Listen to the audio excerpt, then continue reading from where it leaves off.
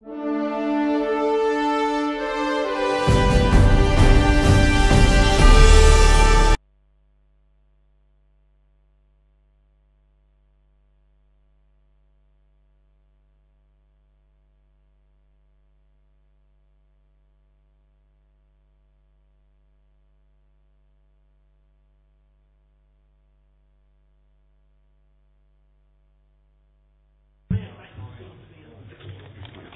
go. Okay, welcome ladies and gentlemen to the Planning Committee being held at 7 p.m. on the 10th of January 2019. I just want to remind members of the audience that this meeting is being audio recorded, and a copy of that recording will be available on the Council's website within around about 5 working days of this meeting. So with that, we'll now open up the agenda. First of all, item 1, apologies for absence. Do we have any apologies for absence? Thank you. Thank you. I've received apologies from Councillor Churchman and Councillor Shinnick, and she sent a sub, Councillor Holloway. Excellent. Welcome, Councillor Holloway. So we'll now go on to item 2, which is the minutes of the last meeting, found on pages 5 to 20. Are there any comments on the accuracy of the minutes? Councillor Rice. Yes, Chair. As you'll be aware, in November we did pass the application for the former Harrow Inn, the house, and I appreciate it had to go off to the government office. But have we had the decision back at this time now? Thank you. I was under the impression that the decision should have been last week. Have we had anything, Andy or Lee? Sorry, Chair, I don't know the answer to that without checking. I don't know if Lee can assist. Thank you, Chair. The decision is due any time soon. So as soon as that's received from the Secretary of State, then obviously we'll inform members of the decision. Yeah, go on. I was just going to say, Chair, I mean, obviously it has been over 2 months now, and the applicant, if the government have decided to allow the application, want to push ahead with building that house. So perhaps, Andy, you could inquire tomorrow, or someone could inquire tomorrow? Chair, certainly. What I'll do, if we've not received it by the end of this week, i.e. tomorrow, we'll follow it up first thing next week, just to inquire as to where it is. But we are expecting it imminently, but no problem with giving that push. Okay, so as there's no further questions, are we happy to confirm the minutes of the meeting at the last? Are we agreed? Agreed, yeah, perfect. Excellent. So we'll go on to items of urgent business. Now, there are no items of urgent business. However, as is normally the case, a few items have dropped off the agenda. So we originally had 6, we're now down to 3. The 3 items that have been withdrawn by the applicants were item 9, that's 53 to 55 3rd Avenue, item 10, Land at Bridge Court, and item 11, which was 55 Corringham Road. And I understand they've been withdrawn completely. So if you are here this evening to listen, or if you wanted to discuss those items, they will not be discussed. They've been withdrawn completely, which leaves us with item 8, 12 and 13. So on to item 4, declarations of interest. Are there any declarations of interest? No, okay, there are no items, no declarations of interest. Right, now, declarations of receipt of any correspondence. Now, I did receive an email from Stephen Ulf. It was around about 3 weeks ago now, 2.5, 3 weeks ago.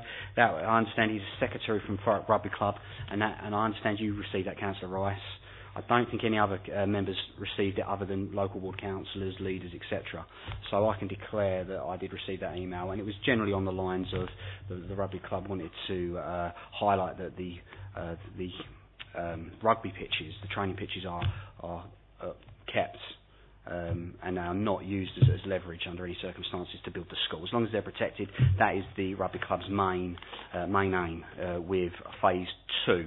This evening we'll be discussing phase 1, solely phase 1, but I am happy to accept questions on the longevity of the scheme, the plan. So if you've got any concerns, please feel free to raise them. But ultimately it's phase 1 only. So with that, has anyone else got any receipt of correspondence? Councillor Liddell? Yeah, I had an email from one of the members of the rugby club, pretty much along the same lines that you've received.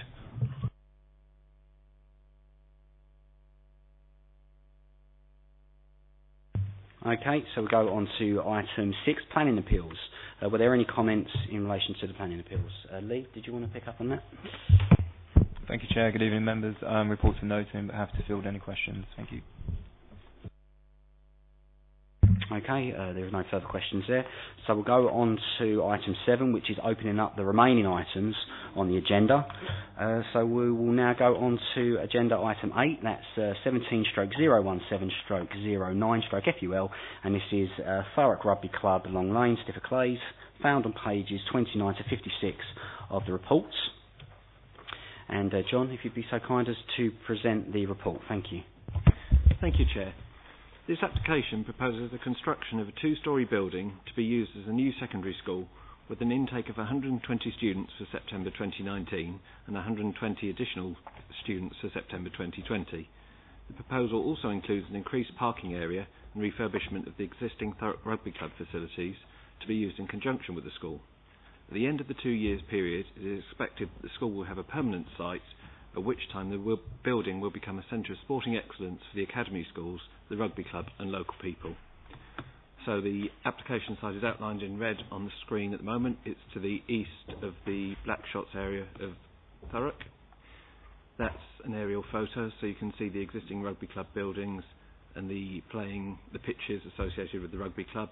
The main access to the building runs north to south. That's looking up the access, so the site is behind. We've got residential properties to the west and open fields to the east. Again, a similar viewpoint looking north. That's looking down from the main gates into the rugby club.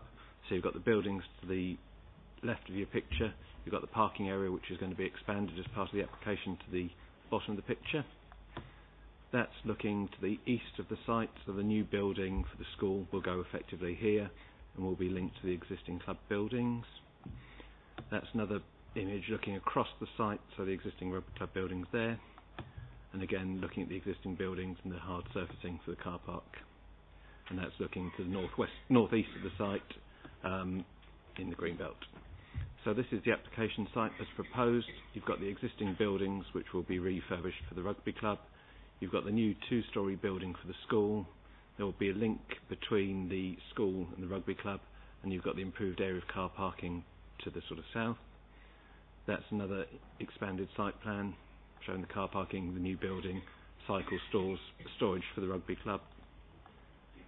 That's a floor plan of the new rugby club, and that's a floor plan of the school. So there's 5 classrooms on each floor, toilet facilities, staircase on each side.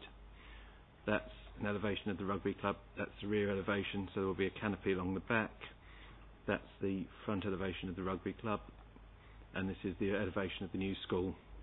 So it's going to be a modern flat roof building, and there is the canopy link there to the existing rugby club. So the application site lies within the green belt, and the proposal is not one of the forms of development considered acceptable in the MPPF or the core strategy. Accordingly, the proposal represents inappropriate development, which is therefore objectionable in principle. The applicant has put forward a strong case in a number of matters which they consider to be the very special circumstances. These are assessed at length between pages 36 and 41 of the agenda. On balance, officers consider that the matters put forward would clearly outweigh the harm to the green belt. It is therefore considered that the proposal would be acceptable in terms of the impact on the green belt. As seen on the slides, the new building would be a modern flat roof building, and the finishing materials and appearance of the building would be of high quality and a similar design to the recently refinished William Edwards School. The rugby club will also be updated externally to match the new building. In design terms, the proposal is also considered acceptable. In relation to parking, the proposal is to uplift the parking spaces to 178, along with 96 cycle spaces and 7 motorcycle spaces. The Highways Officer is satisfied with the level of provision, and a travel plan is conditioned to be supplied as part of the approval.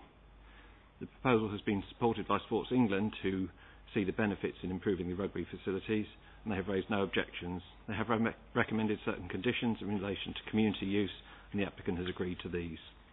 Accordingly, approval is recommended subject to conditions and subject to the application being referred to the National Planning Casework Unit, as it represents a departure from policy in the green belt. Thank you. Okay, thank you, John, for that report. So we'll open it up to questions. I'll start this evening. Andy, in terms of, and we're going to hear from the speakers this evening, we're obviously in a situation where we're really desperate for these secondary school places. We obviously have a planning committee that's been in place for a long time now. We have rules, regulations that are really supposed to protect us from finding ourselves in this situation where we're desperate.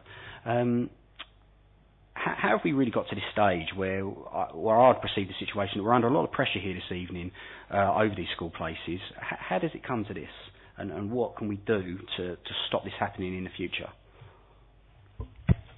Chair, we're working very closely with education providers to look at immediate needs before the local plan, the new local plan, is adopted, and longer term, with a significant need for growth in the borough. We will need to make sure that our infrastructure in the broadest sense, not just education infrastructure, but infrastructure generally, is provided commensurate with the level of population growth going forward. So it is very much one of those themes that needs to be picked up through the local plan. But until we've adopted the new local plan, which will, as I say, need to address this and other infrastructure issues, we need to make sure we're making suitable provision in the short term for this type of need. Okay, thank you. I'll open it up to members. Councillor Rice, then Councillor Hamilton. Yes, Chair. People will be aware that the Lower Thames crossing goes awfully close to this, and I'm told that it could be in between 1,000 and 1,200 yards of these buildings. Now, the question one has to put, if it is that close, why are we considering a site which is going to pollute our young children's lungs? And that really is very concerning for me on this one. Okay, thank you. John, did you want to pick up on that? At the moment, the application is for the school for the 120 children this 2019 to 2020 and 240 the following year. So in the short term, the children will be on the site. In the long term, it won't be a permanent base for the children every day. It'll be sports facilities, so people will be coming and going. So it's not going to be a permanent site for children to be in that building after the 2-year period. Well, Chair, as long as that does happen, then obviously, we can understand there is pressure for school places. We understand that. But with the advent of the Lower Thames crossing, we have to be very aware of where we're putting stuff.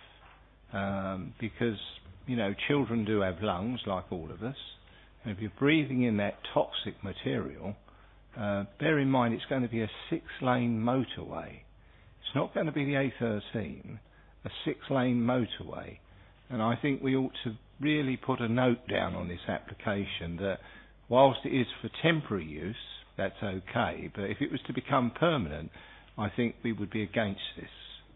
And the department, our education people, would have to go somewhere else and look for another site somewhere else, because if we don't build homes near motorways, we certainly don't build schools near motorways. Okay, thank you. Any further questions? Councillor Hamilton, then Steve Taylor. Thank you, Chair. I'll start with possibly with the minor things to begin with, and that is the flat roof buildings. I'm assuming it's allowing rainwater to drain off, because I always have concerns when anyone mentions flat roofs. My other more serious concerns is the road access. And it mentions the parking, but it doesn't mention the road. And I must admit, at this stage, I must say I've got a statement of objection from a local residents, which I'd like to be noted. Looking at the road, it seems to be a long, long road without any overtaking possibilities until you pull out into an overtaking bay. And as pointed out in this letter of objection, when you consider the usage, I think that's going to be unacceptable. If you're going to have a school, then I think you've got to allow at least 2-lane roads more than anything else, because obviously it's going to be well used. Another important aspect I thought was something which should be raised is when I read to provide a temporary facility, and I thought, well, a temporary facility doesn't give you how much it's going to be. On this letter of objection, it mentions that it ends in the year 2000, which has been confirmed. Sorry, it's 2021, which is only after next year. I don't think that's a long, long time, to be honest. If you're going to have a school, I would say until a further notice. I'd take into account what Councillor Rice has said about the pollution aspects, but even apart from that, the fact that you're going to have a school there only until 2021, I think is not acceptable. It's got to be at least longer than that. Another aspect, which again is relating to this letter, is that there seems to be 30 minimum requirements that the club has stipulated. One of them is about community service payback, which means people who are doing community service will be there, and of course in close proximity to a school, possibly not to be accepted. But I'd like to know what the other 30, what the entire 30 minimum requirements were, because I think we need to know before we proceed. Thank you. Thank you, John. Would you like to come back there? And obviously an emphasis there on the what we're going to hear in the speaker statement about the community service, and is there a way that they could be obviously disconnected? It's going to be tough, but how do you overcome that hurdle? Right, we've got sort of 4 questions on that one. So we've got the first question was about the flat roof design. It's a modern design approach, which is fairly standard on new buildings. There would be drainage, so it wouldn't be causing a problem in the long term. So we're not concerned about that aspect of it. In terms of the access road, that's the best picture. The access road is wide enough for vehicles to pass each way. It's more than 5 metres wide from recollection, so you can have cars and vehicles going both ways at the same time. So although on the pictures it does look narrow, having driven down it, you can get 2 cars passing and repassing, so there's not an issue in that sense. And the highways team haven't raised any objections to the proposals. In terms of the short period, the plan for the school is that this will be their temporary site for 2 years, and they will move to a new site which will be built elsewhere in the borough, so it will have a legacy as another use, but the 2-year period is what they considered to be necessary for their purposes. And in terms of the 30 requirements from the rugby club, the lease is between the rugby club and the school. In terms of planning, we can only look at it on planning grounds. So if there are matters in the lease that need to be agreed between the 2 parties, that's something that's out with the planning decision. We can only look at it on the planning grounds, so the green belt, the design, highways, those kind of matters.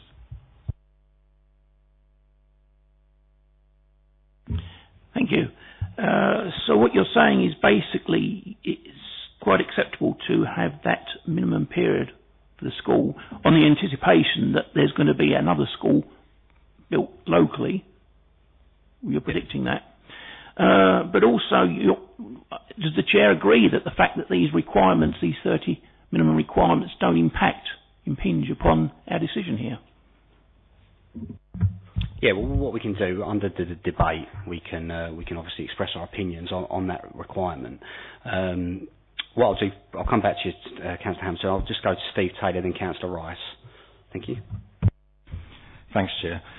Jonathan, there's something in the background that reminds me of something to do with Aveley Football Club a year or 2 ago, and the debacle after the debate about who was going to pay, and it all ended up being thrown back at the councillors, basically because of the agreement between the 2 parties, or apparently so. So much as I appreciate it's not for the council to decide what the financial arrangements are, but I'm a bit confused because as I read it, who owns the site? Do we know? It's the rugby club site, and they're going into partnership with the school. So that's the arrangement. The rugby club own it, they will continue to own it, and they're going to lease a part of that site to a third party on a temporary basis.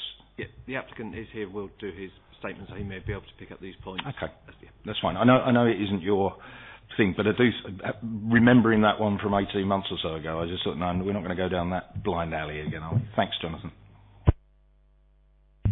Okay, thank you. Councillor Rice. Yes, Chair.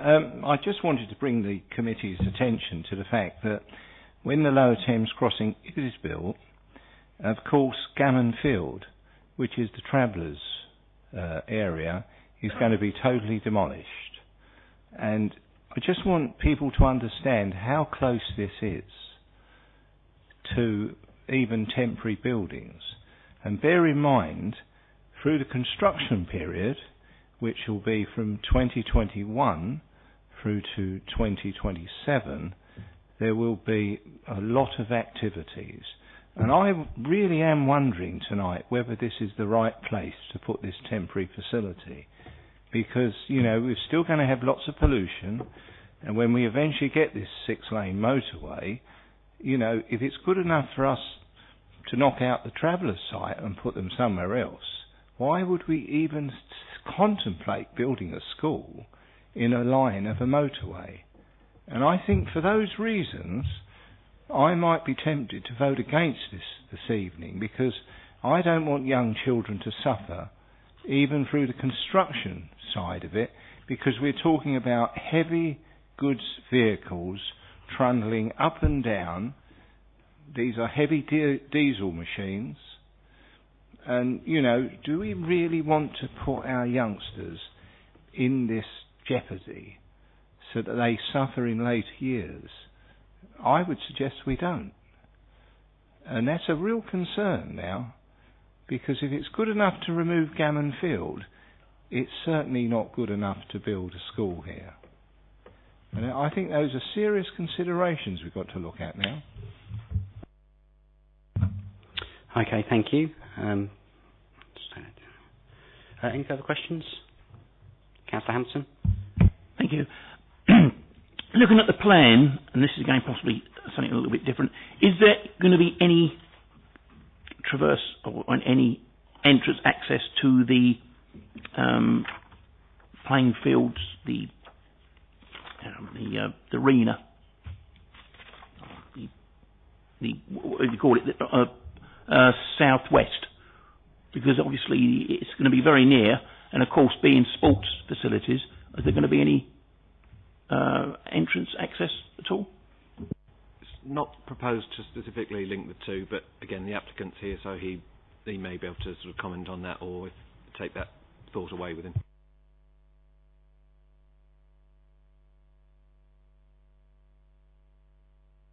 Okay, thank you. Right, John, are you right to go over to the satellite view for us, please, just so we can have a quick look at the site? Excellent, thank you very much. So I was brought up on King Edward Drive, so you can probably just right at the bottom of the map there, that's perfect, and that's Stanford Road. One of the concerns I have is access. So as an example, obviously we're going to have students come from all over Thurrock. That's generally the way it is now. Catchment areas are important, but they're not as important as they used to be. One thing that worries me is that the residents on King Edward Drive at the moment and Stanford Road, of a morning, that's a jam-packed. You've got Treetops, you've got Woodside, you've got Palmer's College, all competing at that junction.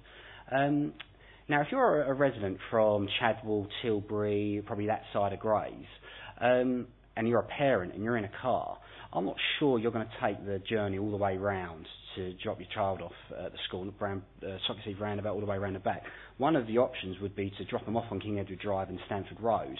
Obviously, that's a main road, it's very dangerous. It's so dangerous, in fact, that we took away the right turn about 15, 20 years ago. There is an island, there is a bridge. Youngsters are not that tend to use those at all times. How can we protect youngsters from doing that? So obviously, if you're a parent, you might think twice about doing it, but ultimately it will happen. Teenagers will do these things. They will take shortcuts. And in not only that, but I would hesitate. If you walk across that field, that's quite derelict. Certainly of an evening, of obviously youngsters at school evenings now, parents' evenings, etc. So I would, for me, that's a concern. How do we mitigate that concern? Could we put a pathway in from effectively the bridge, the island, have some lighting, have some CCTV there to protect students? Obviously, also being aware that if we'd done that, we would encourage that sort of thing. But ultimately, that will happen. I'm quite confident that if you're a parent, you're going to be dropping your child off on Stamford Road and King Edward Drive. So could we put a condition that that's looked at? Because ultimately, you've also got one bus service at that part of Grays. Yet on Stamford Road, you have quite a few buses. So again, students are going to be getting off on Stamford Road. Again, they're not going to stay on the bus to go all the way around when it's a 2-minute walk. So can we put a condition in there that protects that looks at that as part of the planning? Thank you. Sorry, long question. It's a bit difficult because it's the temporary use for the school. There would potentially be a large cost to invest in putting that footpath in and putting lighting on it. There is an informal footpath which is just off the bottom of the screen. I think in terms of highways, I don't know if Steve would like to come in, but we would have concerns if people were stopping on Stamford Road to drop their children off. I know you're making the point about people walking through the King Edward Drive estate area, but it may encourage people to stop on Stamford Road and cause further harm to highway safety along there. The report does include a condition for a travel plan, so the travel plan would pick up alternative modes of transport to and from the site, and they could look at ways of sort of dissuading parents and children from using that access. I don't know if Steve's got anything else he wants to add. Thank you, Chair. Yeah, no, basically what Jonathan was saying, it's a school travel plan would be a big part of our proposals. Excuse me, but we would definitely wish to avoid any kind of traffic parking on the main Stamford Road, and we would certainly not wish to take somebody through an informal crossing across that road. If anything, we would like to see that closed up if this was to become a school, in order to actually prevent somebody going through that part, but head them towards the formal crossing, which is just down the bottom of the road, or the bridge. And that would be the ideal way. And the only real way to do it would be we'd have to add waiting restrictions along the length of the road to ensure that nobody did park along there, and put barriers to prevent the tendency for people to wish to go across there. Okay, thank you. It's worrying because ultimately it will happen, so we need to try and work out when it does happen what we do. It's very difficult, I think, to stop it on King Edward Drive. It's a very big road. You don't necessarily want to put in restrictions to already cause problems for the residents along Stamford Road and King Edward Drive. So it's a worry. It's certainly something that's going to need to be picked up on the travel plan. And then, John, in terms of the community service that we was talking about, again, I think we're going to have some involvement there in terms of how you stop that happening. I understand, obviously, the rugby club do it. It's obviously a very good thing that you get these individuals that find themselves in that situation trying to rehabilitate. But ultimately, it's something that absolutely has to be dealt with if approval's given this evening. So again, in terms of conditions, I appreciate it's between the rugby club and the school, but can we have involvement to make sure there's an extra layer of protection there? Thank you. If that's something in the lease that the rugby club say they are using community service, that would, again, between the school and the rugby club, we could put in the best we could do would put an informative on the decision to say that this is a concern of members, but we can't realistically condition it, unfortunately. We could put an informative just saying this is what members' concerns are. All right then, that's me for the moment. Did anyone else want to ask a question? Councillor Holloway. Thank you, Chair, and appreciate your indulgence at my first meeting. My question was with regards to having looked at other sites for this building instead. Obviously, I can hear there's obviously a lot of many issues with regards to this site, but obviously we understand that there needs to be some site. What other options have been looked at, and why were they ruled out? The application came to us on the basis that this was the best site that they'd looked at. I don't know the background to the other to any other sites. That could be something that the applicant could quickly cover in their presentation. But as far as I'm aware, this was the only site that was available for the use that they could use at this time. Okay, thank you. Yeah, and John, coming back on that, I noticed that there was a Cabinet report in June 2008 And in that Cabinet report, it did give the council two options. One of the options, and the preferred option for any council, would be to build on land that you already own. However, there was another option that you don't necessarily have to do that, and if you do need to compulsory purchase land, that is another avenue. Now, whether the council has explored that too much, I'm not too sure. Obviously, it's an easier route to go down, but it does probably dwell into phase 2 a little bit more, because obviously those training pitches have been used for quite some time. So it is interesting to see what the council have done. I'm not sure if that's more for phase 2, but again, it's certainly something that potentially the applicant could answer, because I too would wonder that. Why particularly this site, why particularly those rugby fields, and why not any other parcels of land? So Councillor Rice has obviously raised concerns over the farmers' field at the back. That farmers' field in the top right-hand corner. That is obviously land that Highways England are going to need. It is close to the Lower Thames crossing. I did wonder whether that farmers' field would be a better location for the school, obviously based on what you've said there, Councillor Rice, it being closer to the Lower Thames crossing. That was obviously a big concern. Obviously, if you was to build it on that parcel of land, you're protecting the training pitches. But again, you know, what you mentioned there was a big concern. In terms of the location of the Lower Thames crossing, it is close. It is close to the school, but then so's everything else. I think ultimately it's the problem with the Lower Thames crossing. I don't think you could potentially argue that that temporary school is any closer to the Lower Thames crossing than your residents in Chadwell, than your residents in Grays, the residents in Ockenden, Tilbury. Ultimately, it's the Lower Thames crossing that's the issue there. But I do get your points. But I did wonder whether that parcel of land is more viable for a school. And the reason I say that is because obviously Treetops are looking to expand. Again, that's going to be very close to the Lower Thames crossing.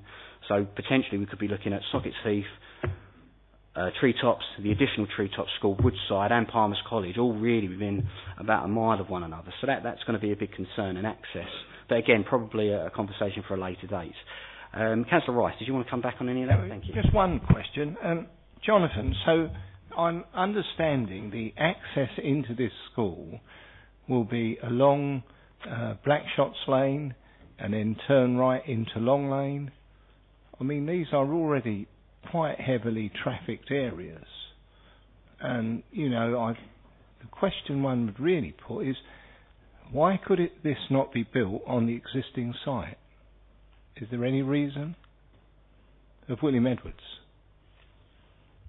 The application put forward to us at this time is that this is where it's going to go, or whether you'd like it to go. The William Edwards site is also in the Green Belt, so both sites are in the Green Belt. William Edwards is sort of similarly has the access is similar to William Edwards, so at this point we are considering this application on its merits. Okay, thank you. So Steve Taylor, would you like to come in? Just thinking about, as you said about the schools, the other one you left out is Deanholm. So where Councillor Rice is saying about Long Lane and Blackshots Lane, you've also got a junior school or infant school there. So you know, the number of schools very close together there is huge. Yeah, no, very good point. So it's important we take our time with this one. I'd like to invite down the two speakers that we have this evening in relation to this application. The first one would be a statement of injection. That's from a Michael Gamble. That's a resident. Michael, are you here? Yes, if you'd like to come down. And you've got 3 minutes in which to present your case. Something here.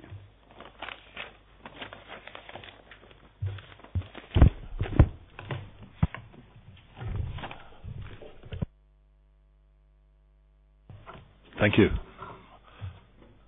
I ask that this application should not be viewed as a short-term issue addressing a council concern, which is a shortage of the school places, but be considered on the fact that it is a 2-floor, 10-classroom facility to be used as a school, albeit for only 2 years of its 125-year lease. The intended future use has not been indicated other than for educational purposes. Would this be considered a suitable building for this location if it was on its own? The site is isolated and accessed via a long driveway with no pedestrian footpaths. There is also a tenant garage access road which runs alongside it, again no footpaths. And in addition there is a unmade, overgrown footpath which runs up the side of the allotments which takes down into Blackshots fields. Due to its isolated position, a large majority of the pupils will need to be driven to or near the school to be dropped off. You're well aware of the parking problems around schools in the borough, and this will undoubtedly occur in this situation, not only in the immediate location, but also as far as Stamford Road and King Edward Drive. There already exists considerable traffic congestion in this area, emanating from Treetops, Woodside. The Scrutiny Committee of the Council has been critical of the lack of transparency in the identification of sites of the Academy Schools programme. And I understand that Transport England have expressed their willingness to release land originally purchased for the Lower Thames crossing that is now available. I cannot find any information on whether this offer has been taken up or considered. The minimum requirements of Thurrock Rugby Club before agreeing to the school being built on their land will be in a legally binding lease document, and that in the absence of any one of these requirements, any one of them, then the planning application will be withdrawn. There are over 30 minimum requirements including the rugby club need to be able to continue to use a community payback service. You've discussed that. And also the building shall not be used as a day-to-day school beyond 2021. The rugby club were presented with this proposal on the 15th of October 2018. The matter has been rushed through with indecent haste to meet a deadline of September 2019 to receive pupil for Year 7 for the Academy that will not exist until 2021. And according to today's Gazette, this does not go through, it will be a disaster, as there will be no places allocated to children. I find this difficult to believe that the Council has put itself into this position where, if this falls through, then there'll be kids without a school. Thank you. Okay, thank you very much.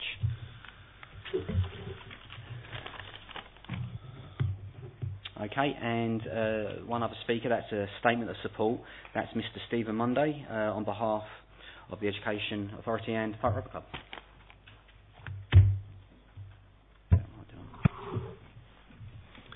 Good evening, members of the Planning Committee, councillors. My name is Steve Munday. As has been said, I'm the Chief Executive of the South West Essex Community Education Trust, or SWESIT for short, that runs 4 schools in Thurrock, including William Edwards. I'm speaking on behalf of the joint applicants this evening, SWESIT and Thurrock Rugby Football Club. Thurrock Rugby Football Club is a well-respected part of the sporting fabric of Thurrock, serving the community with 6 teams, both men and women's, and a youth programme that engages hundreds of young people.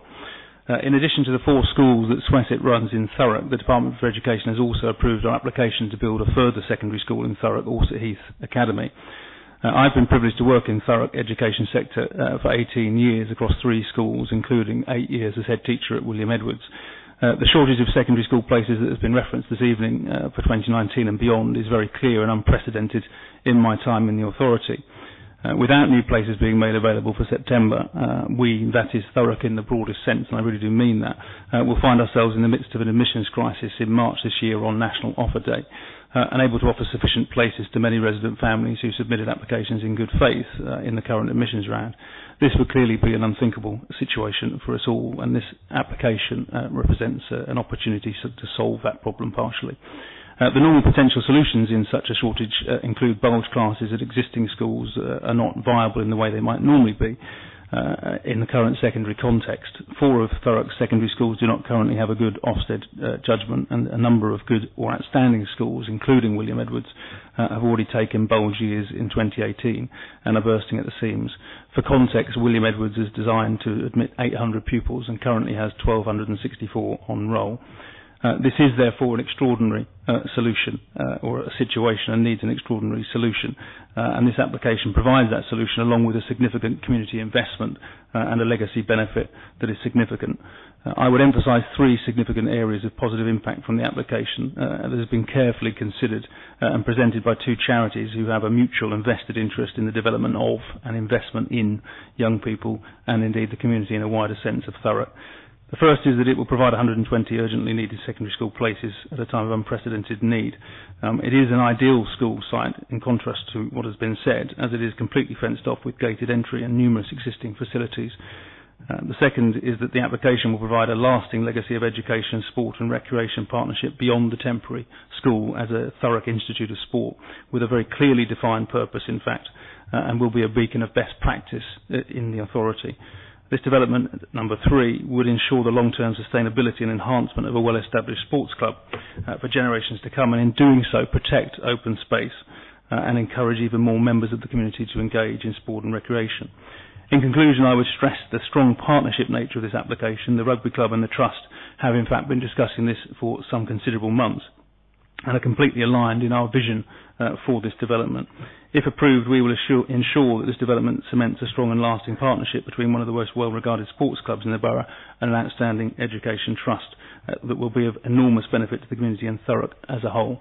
And that concludes my statement, Chair. I'm aware that a number of questions have been asked that I might try and address. I'm happy to do that if that's permissible under the areas of community service, the conditions that have been mentioned, pollution, the size of the school and various other things, but I'll leave that for you, obviously, to decide. Okay, just give me 2 seconds.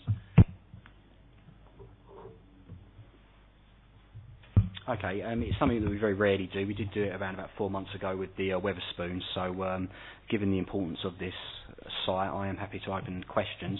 Now, did you want to answer anything that we've already asked? And then if I may, very quickly, I'm very conscious of your time, but on the matter of community service, it's not an uncommon thing for community service programmes to engage in schools, and certainly it's something that we've done very positively at William Edwards over the years, and there are many, many mitigation methods that can be put in place for that, and clearly that's about risk assessment and the level of that community service, and that is not an uncommon activity to take place on school sites, believe it or not, but clearly the timings of those things are crucial. In relation to the 30 conditions or regulations that have been explained, what in fact is being referenced there is a whole series of discussions that have been talked about, including with Sport England, about the community use agreement, so ensuring that the use of the facility is appropriate. Those are all very reasonable outlined ideas that would form part of the lease agreement in order that both parties benefit and the community benefits to the maximum. So there's nothing sinister in that at all. The size of the school is the other thing I would just want to point out. We are talking about 120 pupils in 1 year and then a further 120. So actually in the context of schools across Thurrock, that would be a tiny secondary school. And in fact a very small primary school. We're talking about a very small number of students relative. Of course that's, as you describe it in phase 1, the matter of the main school site is obviously something that will come up in the future. Okay, thank you. Were there any additional questions? Councillor Hamilton? Thank you. You mentioned that the 30 minimum requirements are not necessarily sensitive. Would you object if, and again I acknowledge that the Chair says they're not necessarily pertinent to this evening's meeting, but would you necessarily object if they were disclosed? That's number one. Number two, again, in 2 years, I remember something 2 years ago where a decision was made that we should do something around about now, which has caused a lot of controversy. I won't go into any more detail, but that again means that in 2 years' time there's going to be a commitment whereby those places will no longer be there. It's really forcing our hand as it is now, because you've mentioned the fact that it's urgent that we have these places, so I'm going to imagine that there's going to be in 2 years' time a urgent need to provide places again, so we're going to be in the same position. I'm not happy with the 2 years cut-off period, to be honest. Again, I have been assured that there's a two-way passing on the road, which is 5 metres wide, and there's no problem in that respect. That is possibly one of the factors, apart from the ones I've already mentioned. Would you comment on them, please? Very happy to, Chair. In terms of disclosure of conditions, I think conditions is the wrong word, to be perfectly honest. These are things that the Rugby Club have quite rightly outlined. It is, after all, their land, and they are pointing out a number of areas that they would want to explore clearly as part of that joint use, whilst a temporary school and beyond that. And in fact, Sport England, as you will know from reading the papers, are quite clear that one of the conditions that's already there is that community use agreement is established before anything would go forward, any lease would be signed. So that would, of course, then be in the public domain. In relation to places in the 2 year aspect, this is, of course, a temporary interim site effectively for Orsett Heath Academy before the main site is therefore explored. And so the 2-year time limiter, if you like, 2021, is obviously the Department for Education's ambition in terms of the timescale that would be realistic for the building of a main school. I would only really reiterate and then perhaps offer an area of support here in terms of the question that has come up about planning around pupil places. We are in an unprecedented situation in terms of population growth and influx of students, but also something that is entirely out of the council's control, I hasten to add, is that where you are looking to increase school places at schools that have gone into a category with Ofsted, that is of course something that the council cannot control. You know, many of these schools are in academy trust control, and where that has happened, it has meant that there are far fewer schools able to increase their PAN to accommodate this situation that would normally be the case. So it is unprecedented in more than just the case of extra children. Okay, thank you. Right, so I'll stop it there. I do have just one question, and I'm only asking it because I don't think we've had a clear, concise answer this evening. In terms of phase 2 that we'll be moving into, obviously the Cabinet report, there were a couple of options. Did you have any involvement, or have you had any involvement in terms of these training pitches?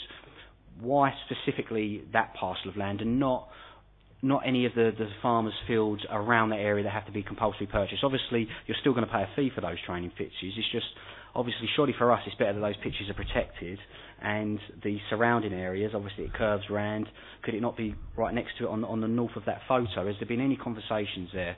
Absolutely, Chair. I think the one thing I'd want to be very, very clear about, which is a matter of much misinformation, I have to say, floating around about the rugby pitches, one of the things that I've been absolutely clear and our Trust has been absolutely adamant about from the outset is that those pitches must and will be protected as part of any development on that site.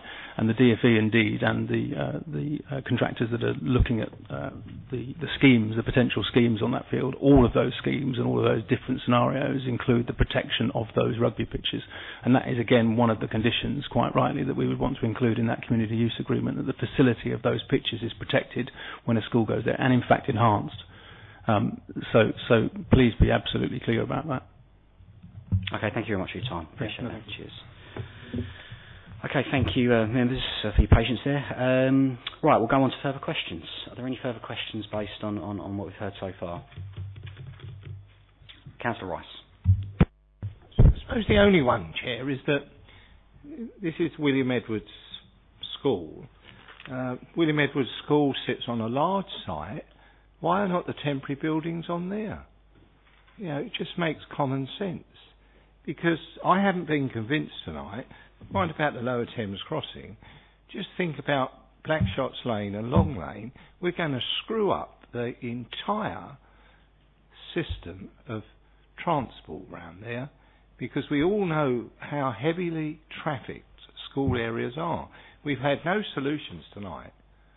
You know, there'll be, and you can see what's going to happen. The old A13, 1306. You're going to have cars stop. Where will they stop? We've heard one speaker tonight. They'll be stopping at King Edward Drive, letting them off to run across the road. This is not very clever. I'm becoming very sorry now to say that there's something drastically wrong with this whole application. You know, the question is, why are they not being put onto the existing site? You know, there's plenty of room there, and we're only talking about a 2-year period. You know, when we talk about the Lower Thames crossing and Gammon Field, those are separate issues. But why would we even contemplate allowing our children to breathe in poisoned air? I mean, this cannot be right. Just cannot be right. Okay, thank you for those comments. So I assume there's no more questions. We'll open up to debate as that was a debating item. No further questions. Did anyone want to start the debate? Add on? Steve Taylor. Thanks, Chair. For once, I absolutely agree with Councillor Rice, and I think every point he's made is worth thinking about. The other thing that has crossed my mind in the two speakers' statements is the second one. Mr. Monday was talking about representing both the rugby club and the education or the trust for the schools. So I go back almost to the point I was making earlier with Jonathan, which is now I'm confused about who's doing what to who, because I don't think it's very clear at the moment. I was under the impression from the other speaker that the rugby club are opposed to it, and I think now, where I was clear about that, I'm not anymore. And that worries me, because I can see exactly what we talked about earlier with the Aveley Football Club 18 months ago, somewhere in the future. Thanks, Chair. Okay, thank you. So I've done a little bit of research on this one. Obviously, John, come in if anything I say here is incorrect. So this is the rugby club's land. They've obviously been renting off those training pitches for over 40 years now. My understanding is that the rugby club, in terms of phase one, and correct me if I'm wrong, but I understand they support it, but they have reservations on phase one, and they are certainly concerned over phase two. It was, of course, the rugby club that leased and have opened that lease with the education department, so that was obviously a decision that they made. So it's not that the rugby clubs support this, but they do in willingness. And in terms of the building, it can be a good thing. I mean, they don't have that building at the moment. It can be a centre of excellence. It can be shared. So in that sense, my understanding is that the rugby club they have reservations, but generally support phase one, but they are deeply concerned at phase two at present. But we're not talking about phase two this evening. So that's the general consensus. It is a tough one. I think under normal circumstances, this would be one that we say, look, this is not ideal, and we believe it needs a rethink. But we are under a huge pressure this evening in terms of those school places. If we was to reject the application, we do have a huge problem coming to the council, not necessarily the planning committee, but it will come to the council, and we will be in a very difficult and almost embarrassing situation where we don't have enough secondary school places for our residents. It's something that I raised with Andy at the beginning of the night. It's certainly something that we can find in the local plan, and you do have to sit here and think, how on earth have we found ourselves in this situation? I don't believe it's something that's occurred in the last couple of years. I think it's a formulation of governments, a formulation of council administrations that have simply just not done well enough in terms of making sure that these school places are there. So, yeah, it's an incredibly tough one, and you really have to, I think, this evening make a decision of, if you're going to reject it, okay, but you have to accept that there are going to be a huge shortage of school places, and how we address it, I don't know. It's far from ideal, but it can work. As the gentleman said, it's not a huge secondary school phase one. In terms of secondary school sizes, it's minimal. And if it is approved this evening, I would like that travel plan looked at. I am minded to support it, but obviously there are other members who are going to have opinions. Did anyone else want to come in? And obviously, if you want to come back later, you can.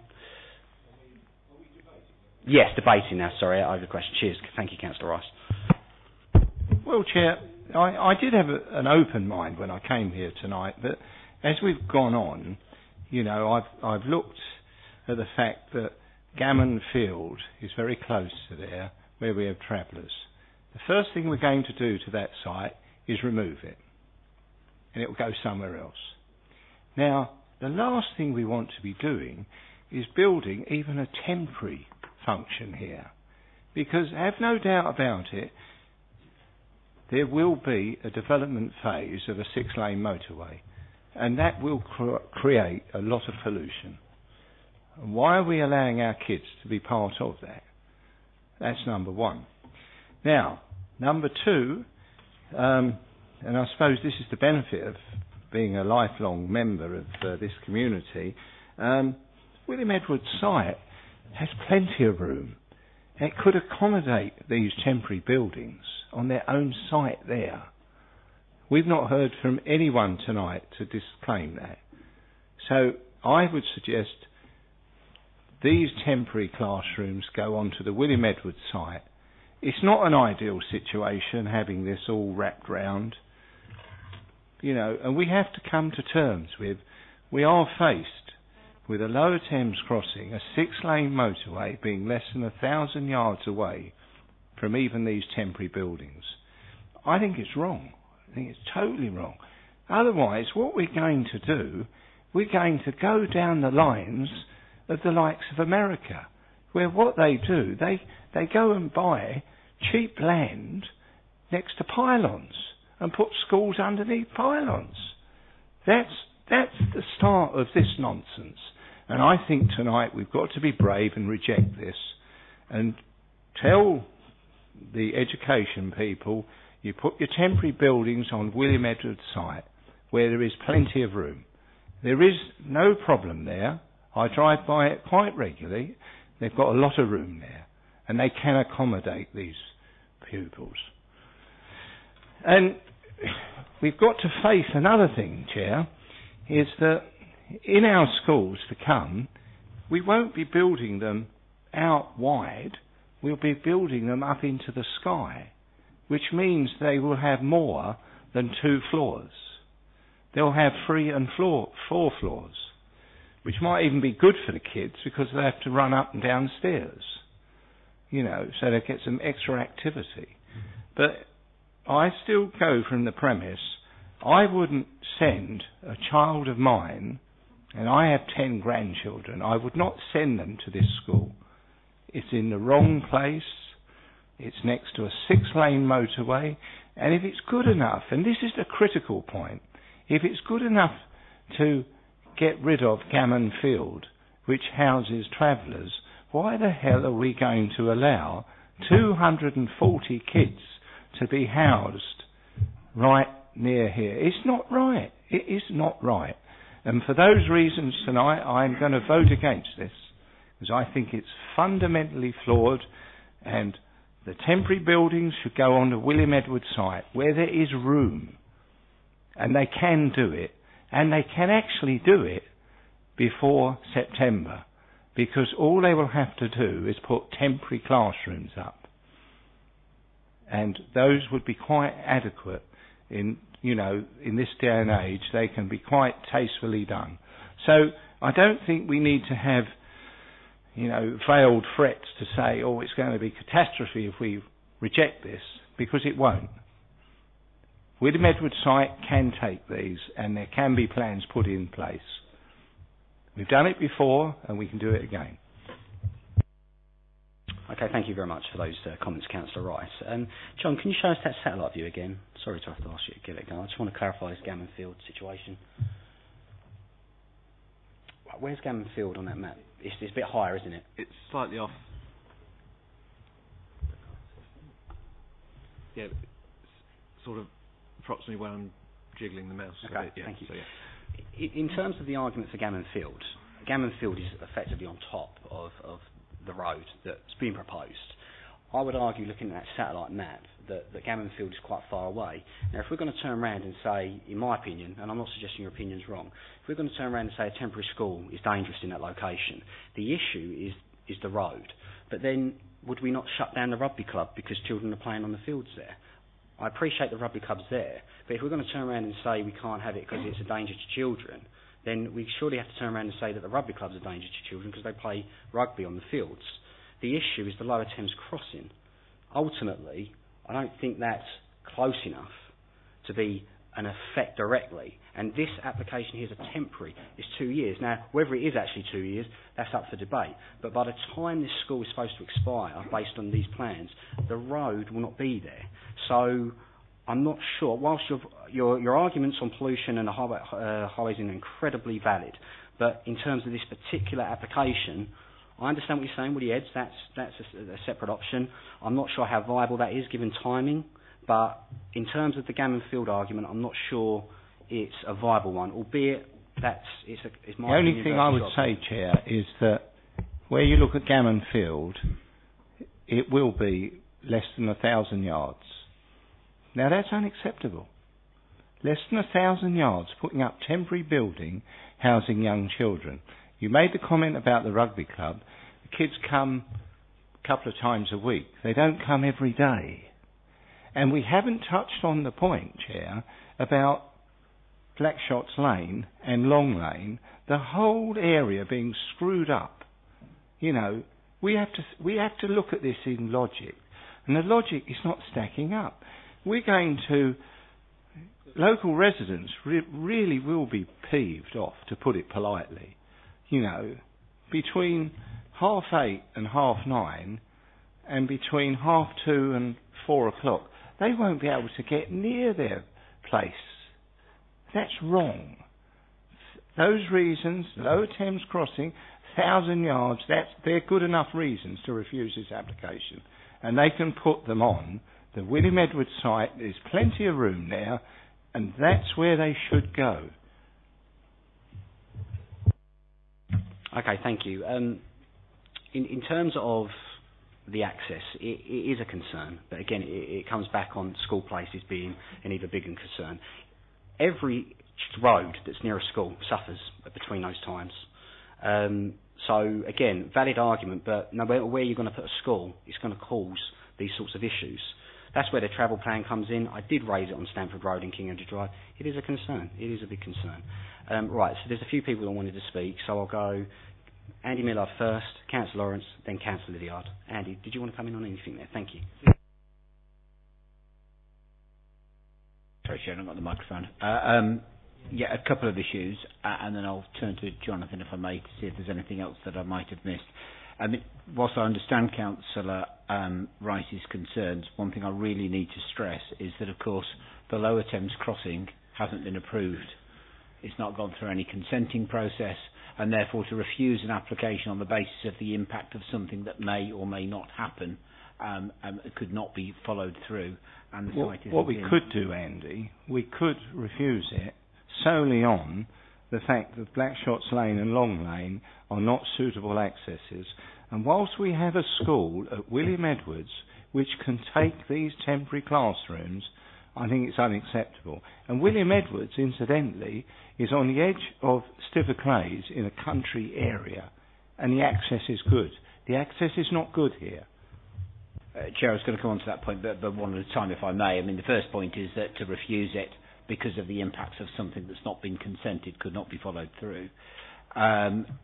Secondly, whilst I understand that members may think that there are other alternatives, or other alternative locations, this application quite clearly stands to be determined on its merits, and I would strongly suggest that you should be doing that.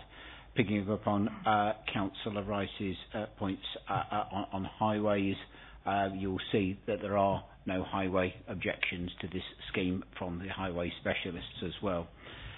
All that I put into context with the advice that we put, an analysis we put in paragraph 6.25 of the report, which I think is very relevant in terms of, and unique because of the nature of this scheme, and it comes from the National Planning Policy Paper, Planning for Schools Development. It sets out a commitment to support the development and delivery of state-funded schools through the planning system, and it says that the government's belief is that the planning system should operate in a positive manner when dealing with proposals for the creation, expansion and alteration of state-funded schools. In other words, there's a very strong national support for proposals of this nature. And I think that has to be seen in the context of, whilst I quite understand the concerns that are being raised, it's looking at how defensible those reasons or those concerns are if the application were going to be refused. And I've got concerns, as I've already set out, Chair, on each of those grounds as to whether or not, particularly in the context of the Planning for Schools Development statement that the government's put out, as to whether individually or collectively they fall well short of the mark in terms of being defensible reasons for refusal, in my view.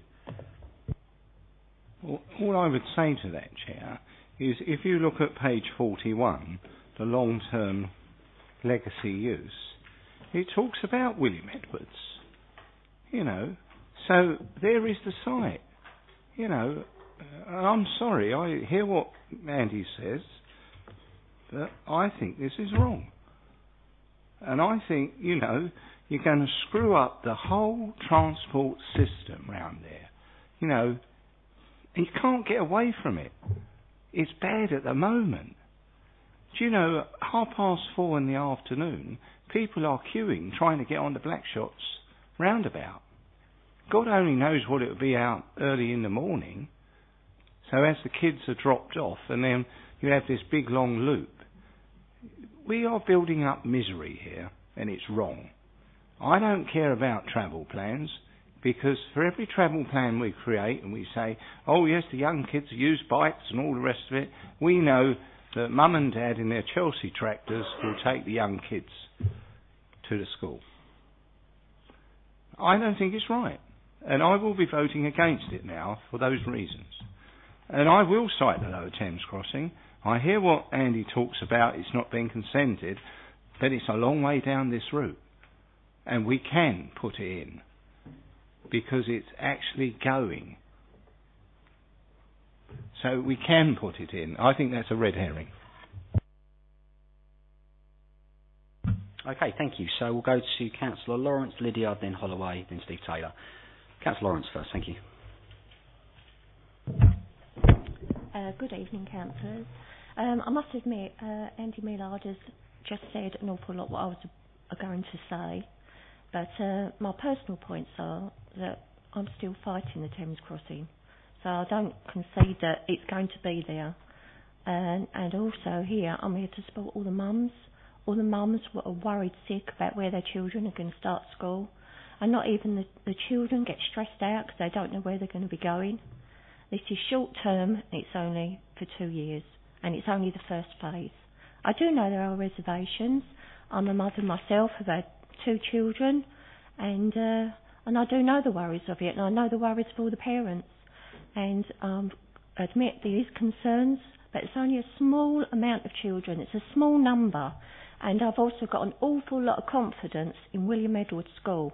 No way would they put children at risk to agree to have them put on this site if they didn't think the children was going to be safe. And it is just short term. It's just going to be for 2 years. And if it does get turned down, where are all these mums going to be travelling to then, taking their children out of the area? Where are they going to go? Rainham, Dagenham, places like that. So they're going to have one child in one school and another child right over the other side, travelling, and that'll even cause more stress and worry. So for the next 2 years, I know it's not perfect, but I think it'd be okay to get us by till we get sorted and get all the schools sorted out to make this a better area for all the families. Okay, thank you very much, Councillor Lawrence. Councillor Lydiard.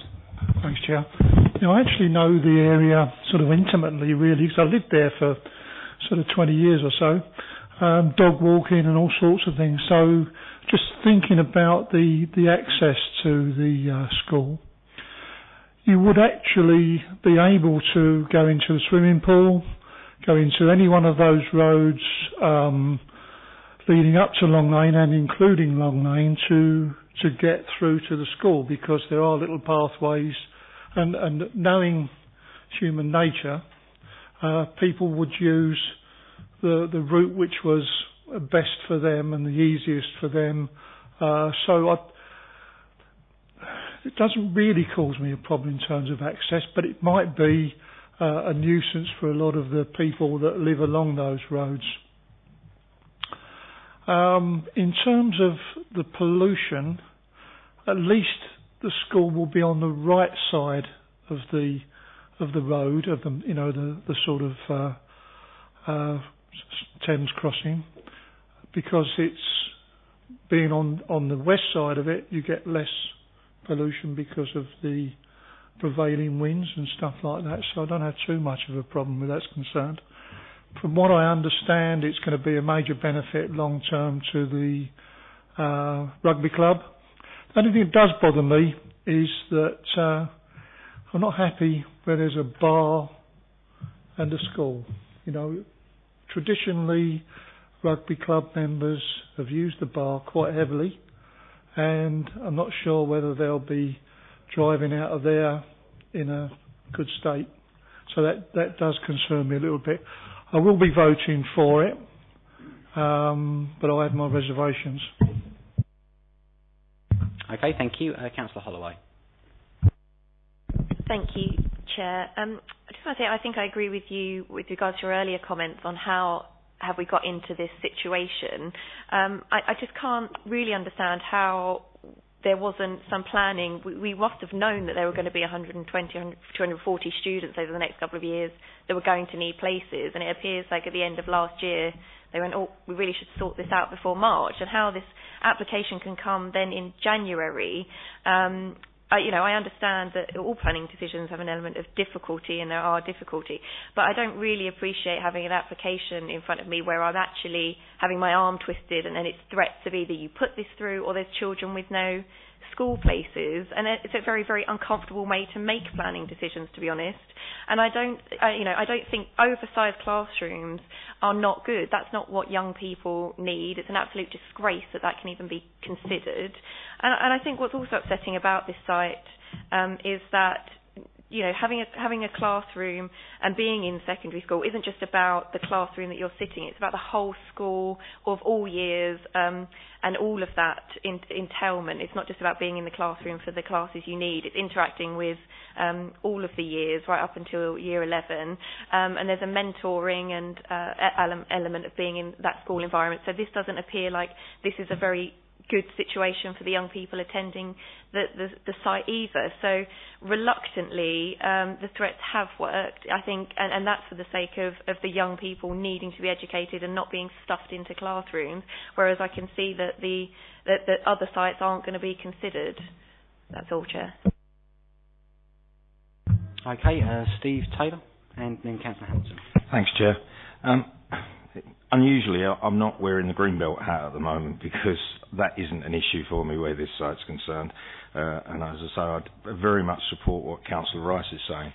Looking at that aerial map, anyone who isn't familiar with it, the loop on the left is a 400-metre running track. The little road that comes off of the 1306 that goes to the travellers' site that's the one. So at the top of the picture there, it actually turns at sort of 90 degrees and goes directly to that site. So if you unravel that track, which is about 400 metres, and you sort of imagine then laying that out, I don't think it's anywhere near 1,000 metres away to where the gammon field is, just as a matter of reference if anybody doesn't know it. The other thing that springs to mind is in Thurrock, and I've lived here all my life, so many things that have come up that have been temporary, for 40, 50 and 60 years. So as an example, Deanholm School was a temporary school built after the war, and it's still there. Now, I don't have an issue with that, but my view is that once this has happened, you think of the use of the pits down at Aveley and how that went on year after year after year, and every 5 years they came back for another 5 years. So as soon as somebody says it's temporary, I am incredibly suspect. I don't think this is temporary at all. This is going to come out of the closet on a regular basis to deal with the same issue. And finally, again in support of what Councillor Rice is saying, surely to put those buildings on an existing school where you have shared resources has to make more sense than creating a brand new school where you have to provide all sorts of resources where you could possibly use a lot of the resources that already exist at, as an example, William Edwards. So just that's, I'm not going to say any more than that, but they're the things that really come to mind. There's the temporary bit, why not use the existing resources on another site, and so on. Thank you. Okay, thank you. Councillor Hamilton. Thank you. I'll make it short and sweet in that initially I was thinking of approving because I don't think there's going to be a problem, but after tonight, unfortunately, hearing what Councillor Rice said and his adjacent partner, it is something which I think smacks of desperation. I don't like to be railroaded into something, but it's popped up with the fact that if we don't do this, then, and the consequences would be horrendous, the repercussions would be terrible, which is possibly true. But I don't think, again, the fact that that is a consequence of rejection tonight should influence the fact that, unfortunately, I am, while initially approving, I am against it because of various reasons. The congestion to begin with, possibly. The fact that what starts off as temporary, has been mentioned, could become semi-permanent, which, from my idea, would be an ideal thing. That is a good thing to have that, because at the moment it's down for 2 years and that's it. So even now we've got to be considering construction in 2 years' time for a school. I can't think any more than that, and to be honest. But as I say, initially I was thinking there's no reason for rejecting, but after tonight, unfortunately, I have got to go down that path. Thank you. Okay, any further members want to debate? No? Okay, so thank you very much, members, for that. I think it was a really good debate, and I think we've really hit all angles of this particular project. Oh, sorry, John, did you want to come in there? I just have a couple of points. In terms of the highways issues, which a number of members have raised, because it is the 2-year permission, that would only be used as a permanent school for those 2 years. The travel plan condition would cover those issues, and the highways team have raised no objections. In terms of a bit of housekeeping, the application has been made by the Education Trust and the Rugby Club, so it's a joint application between the two parties. And members are looking at the issue of the temporary use as the school. It's going to be a permanent building. There will be a permanent sporting legacy as a result of this. If you look at conditions 18, it's clubhouse refurbishment, so you get better facilities for the rugby club in the future. In condition 19, looking at shared facilities and how those will be used in the future. And condition 20, how the building will be used in the future. It will give wider benefits once the school use has been removed from the building, so wider sporting legacy, supporting council's aspirations for health, fitness, reducing obesity. So all these are wrapped up in the sort of end use once the school has moved from the site. So it's, whilst members are considering the school use and raising some concerns about it, those concerns are covered by the conditions, and there is a wider use in the future that will see benefits for this academy, for the local community and the rugby club. And arguably some of those benefits that the rugby club would receive wouldn't be there if this building wasn't being built by the school.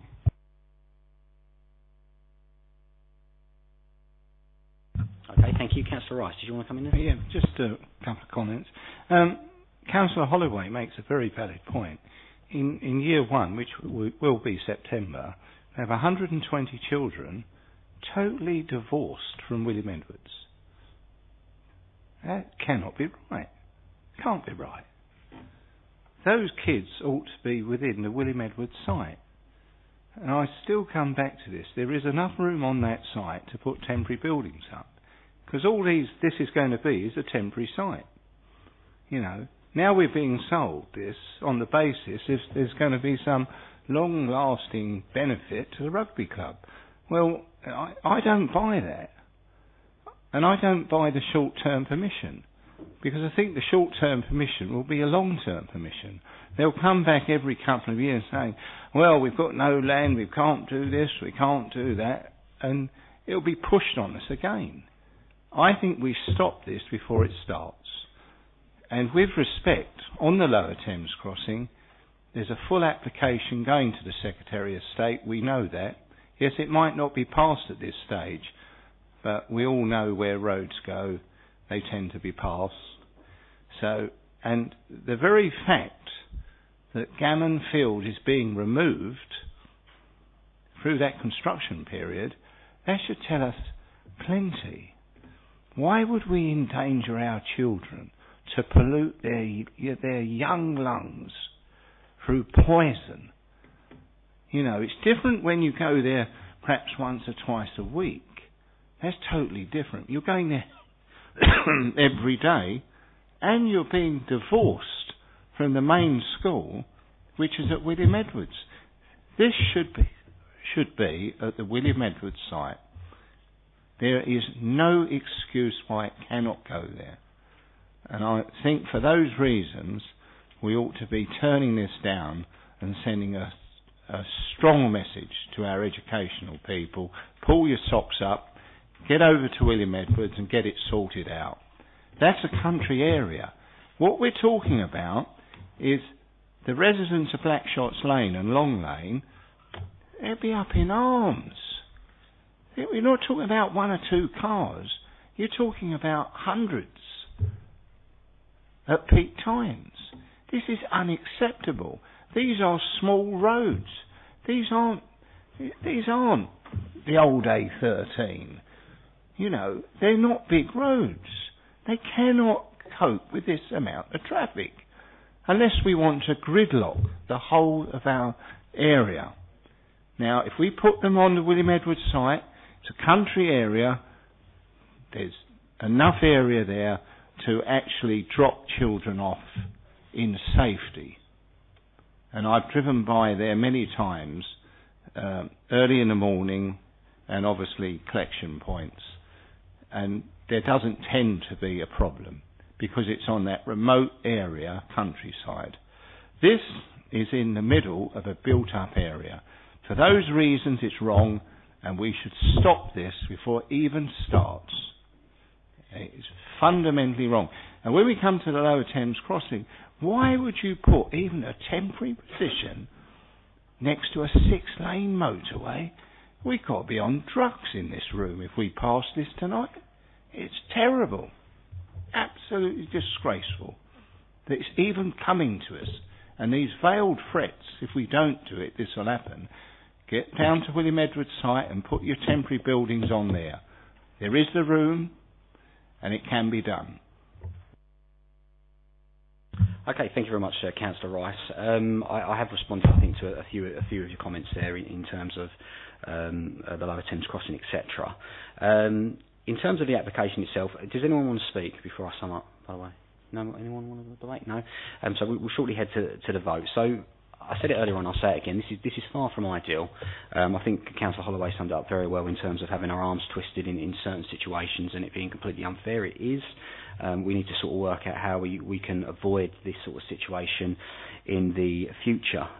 In terms of the comments over the highways officers, that's always a difficult one. We have this every month where we turn around to highways officers and say, you're building too many roads, there's not enough car parking, there's not enough access. The highways officers give it the green light, but it's in a very difficult situation because it goes to appeal and effectively the inspectorate just laughs at us and says, well, why are you going against the advice of your professional officers? So it's always a tough one. It's something that can be looked at a local plan. We say it a lot, but we really need to take it seriously this time round. One thing I think that has come out of this evening is actually the location of the temporary school. This is phase 1. We have phase 2 potentially in the future. And if we think phase 1's a concern, then that's absolutely nothing on the size of phase 2. Andy, I'm not saying that we're going to vote in favour or against it. I personally would like to reopen the conversation of have we chosen the right location in terms of those training pitches for this particular school. I've had a look at the draft plans for phase 2. I must admit I don't like the look of them. They're very heavy centric on Stamford Road and King Edward Drive. I'm not saying don't build it there, but can we reopen the conversation? Can we send a message to whomever's in charge of phase 2 that actually have you got those training pitches correct? Have you discussed with Highways England over their compulsory purchase land? Is the farmers' field to the north, directly north of that site, viable? I appreciate you don't own it. I appreciate it's going to cost. But if it solves us problems, then it's certainly something that I'd like to look at. In terms of Stamford Road, we do have potentially an additional school next to Treetops coming. And I do wonder whether you could have a roundabout at the north of that road that feeds into potentially the Alsett Heath Academy and directly into Treetops, to alleviate the pressure on Stamford Road and King Edward Drive. Just a suggestion, just an idea. It's going to need a lot of thought. It does potentially bring a school slightly closer to the potential Highways England, but ultimately one of the big problems we've got is those training pitches. So how can we open that conversation again? I'm not saying do it, I'm just saying can we just double check to make sure that the phase 2, when it does come, we've got the right site and there's no possible alternative to what route we're looking at. Chair, yeah, very clear. And of course, the education provider, the education authority, and the education portfolio holder are all in the room listening to that as well. And we can certainly pick up that debate. The one thing I need to stress, though, clearly, and I know you know this is the case, but I need to make the point, is that obviously that's out with what you're considering this evening. This application is there in front of you to be determined on its merits this evening. But those wider points and those wider conversations can and will be picked up. Thank you. Okay, thank you. And under the travel plan, instead of an additional condition, you've picked up on the comments and concerns over King Edward Drive, Stamford Road, and potential access across that field to the temporary school and the concerns that can be arise. That has to be double-checked on the travel plan, yeah? We could look at that, Chair, whether or not that could be included or not for the reasons that have been set out, but certainly we will look at that as part and parcel of the approval of the travel plan through the conditions, yes. Okay, thank you. So I've said everything that I wanted to say on this particular application. As I said, it's far from ideal. This is a joint application with the rugby club, so there's certainly been some or a lot of communication between them and education. It can potentially turn out to be a really good thing, this temporary building, if it is temporary and it is handed over to both the potential secondary school and Thurrock Rugby Club for future use. It is far from ideal, but as Councillor Holloway put it, we are unfortunately in this real difficult situation. Not necessarily our fault on planning, but I do think we have to accept a certain amount of responsibility in terms of the local plan that we have, the constraints we put ourselves under, and the amount of money that's coming from new houses we're building. Obviously, somewhere we're getting it wrong. So with that, I've got nothing else to say. Did anyone else want to comment before we go to the vote? No, okay, so there is a recommendation, that's 8.1. We've got, do we have to go to 2 votes there, or is it just one whole, one to the secondary estate and B with conditions? Chair, you need to take a vote on the substantive part of the recommendation, i.e. approval, subject to the conditions set out, and if that is carried, then it will then need to be referred to the Secretary of State through the National Planning Casework Unit. Okay, thank you. So the recommendation 8.1 is on page 46 for approval. I'll recommend that. Is that seconded? Councillor Lydiard seconds that. And that's grant planning permission sections subject to a referral to Secretary of State. All those in favour, please raise your hands.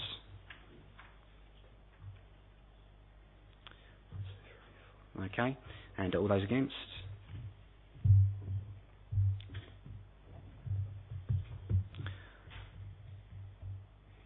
Okay, thank you. Tisha, you've got that, yeah? Perfect. All right, so with that, we can confirm that application 18/017/09 FUL has been approved. Andy, did you want to come in on B, or is that it now? We just... Excellent, okay. All right then, thank you very much, ladies and gentlemen. I think we covered all bases there with that particular application. We'll now move on to the rest of the agenda. Thank you.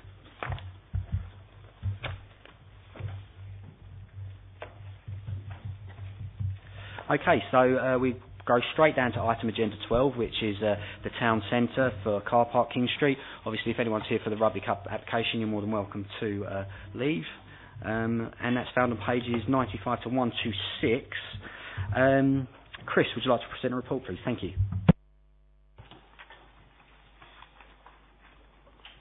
Thank you.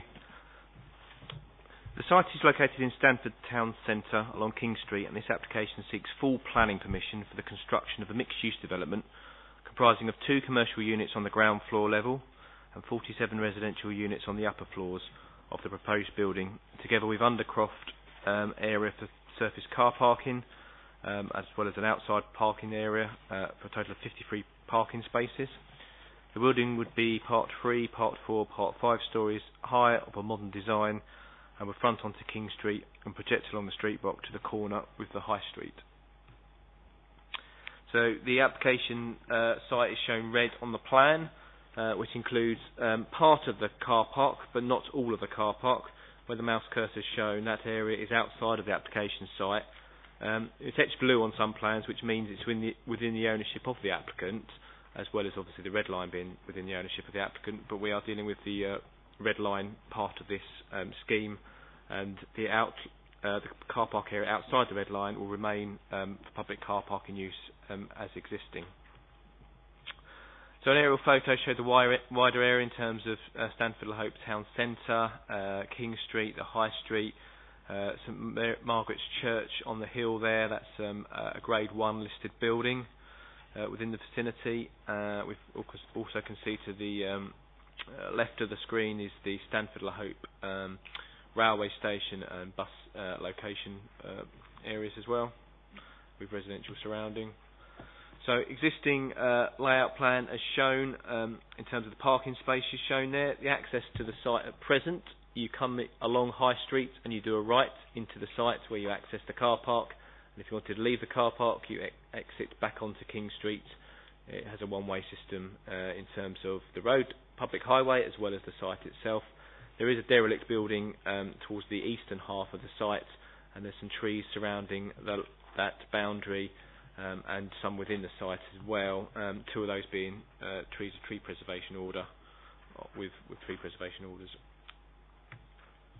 So existing elevations shows that. So that shows looking from King Street, you've got the existing building there, and there's the trees I mentioned, and then there's the car park, which forms a gap between, obviously, built form of the existing building and existing buildings outside of the site within King Street.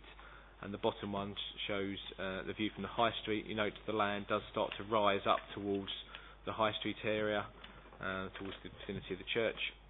To the west there, to the right of the screen is the King Street relationship in the street scene. There's a series of photographs now to show the site as it is at present.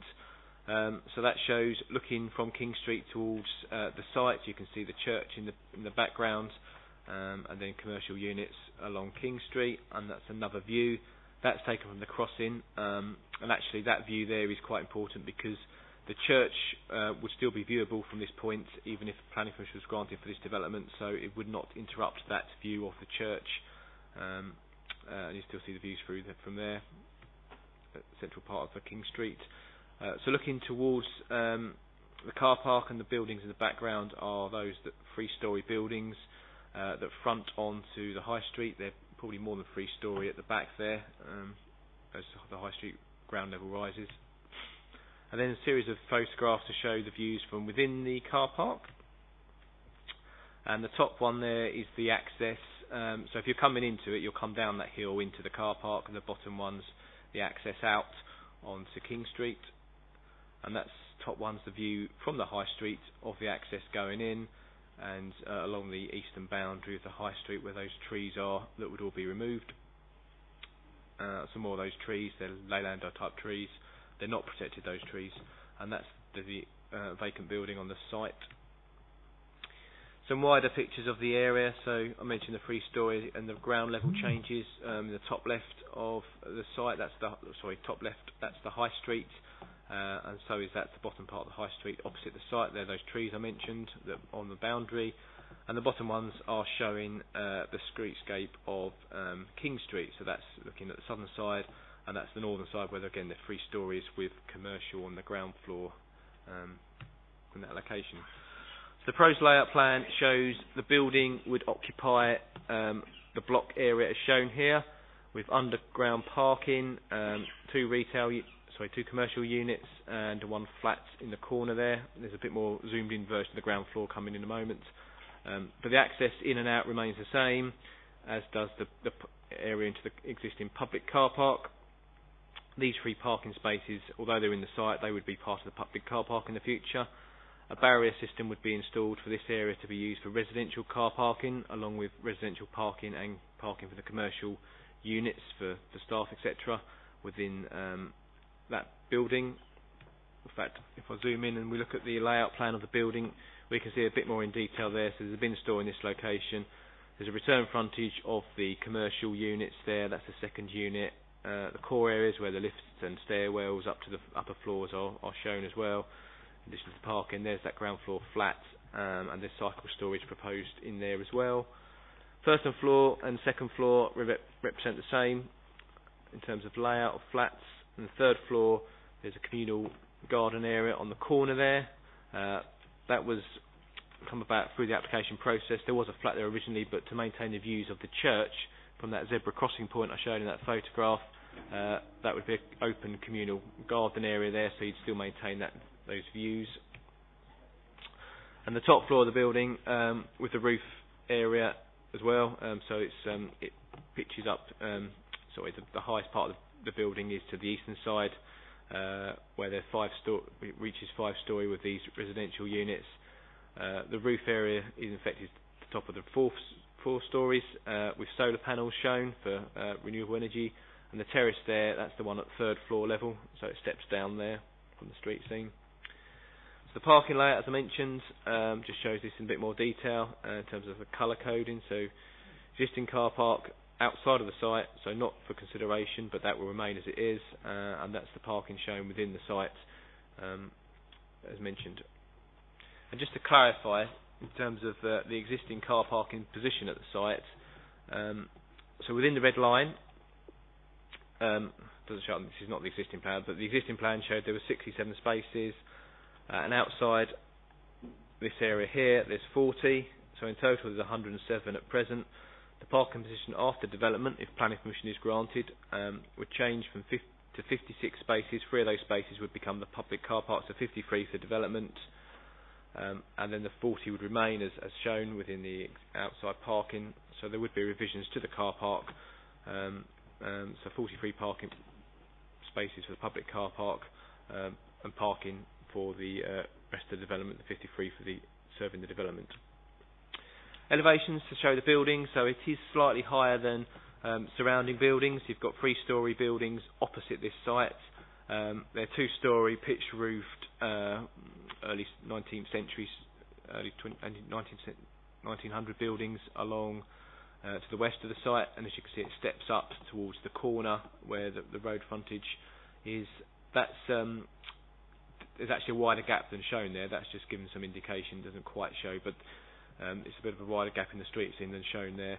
And as you can see, in terms of relationship to the high street where the ground level rises, the 4-storey element is pretty much level with that. So because the ground level's on the site, the ground floor is excavated to some extent to create the car park, but it's ground floor level on King Street, and that helps with the height of the 4-storey element, and there's just some elements that's 5-storey towards the eastern side. Some more elevations to show the site in that regard, and the roof terrace, as that's mentioned there, that's shown on that western corner of the building. Now, you'll probably see from the planning history there was a planning permission granted in 2012 for a similar development on this site. That was for 22 flats and a ground floor supermarket use. That permission has now lapsed and has expired, but the red line shown on that plan indicates the height parameter of that consented scheme from 2012.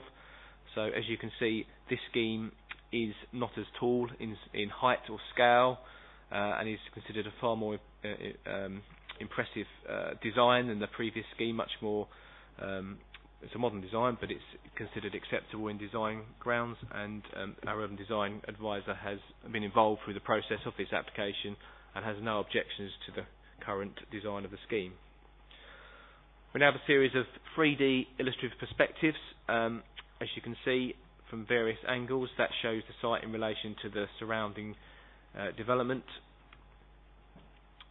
and that's another one from King Street looking west, a bit more zoomed in immediately where the crossing point is, I mentioned, and that's that view of the church which I mentioned earlier as well, being retained.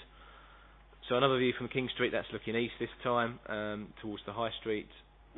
That's the access area where you would be leaving the public car park and the car park to the site, and that's from the back of the site, if you like. That's from the where the pub is, the back, the Rising Sun pub, looking towards the site.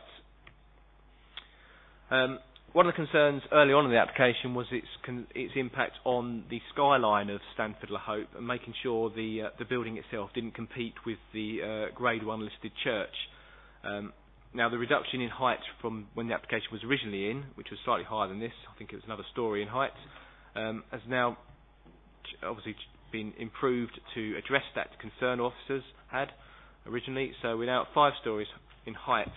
You can see the church on the photograph, and this area here indicates the proposed building, so it's not projecting above the general horizon here. There are other buildings, as you can see, that with the ground level changes from this location, and this is taken from the Manor Way roundabout looking towards Stanford across the railway, as you can see. So in summary, the proposal is considered to regenerate this town centre site instead of it being used as a car park.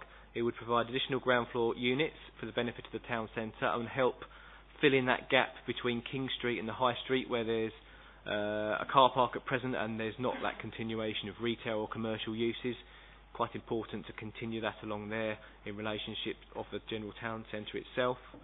In terms of the upper levels of the building, so we would achieve 47 residential units, which benefit from obviously good access. You mentioned the train station. It's a town centre site in terms of amenity provision, essential goods and services. It would also provide a policy compliant level of affordable housing, so that's 35% of this development, and that is 16 units. High quality design development, as I already mentioned, and would retain public car parking spaces, those that are outside of the site, So in total we'd have 43 public car parking spaces still to be used for the town centre benefit. And the development itself meets the council's draft parking standards for its end use, so it's 1-for-1 on residential units.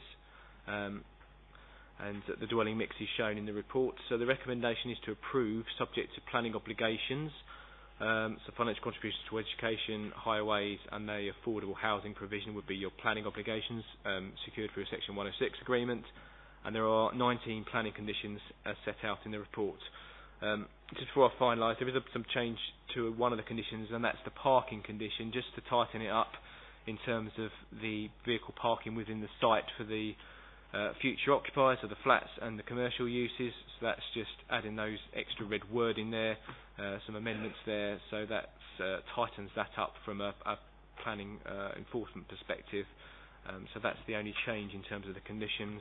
But I'll leave you with a summary, and the recommendation is to approve, Chairman. Okay, thank you very much, Chris, for that detailed report. I won't start. I'll open it up to others if you want to start asking questions. Councillor Lydiard. Do you have any electric charging points in the car park?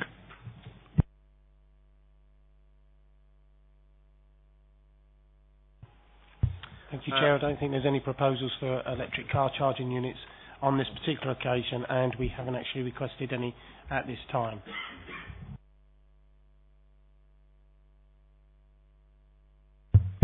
Any other questions? No? Okay. So I have a couple of questions, Chris. Now, you probably know from me being on planning for quite some time now, parking and a reduction of parking is always something that I am against. It's not something I'm in favour for.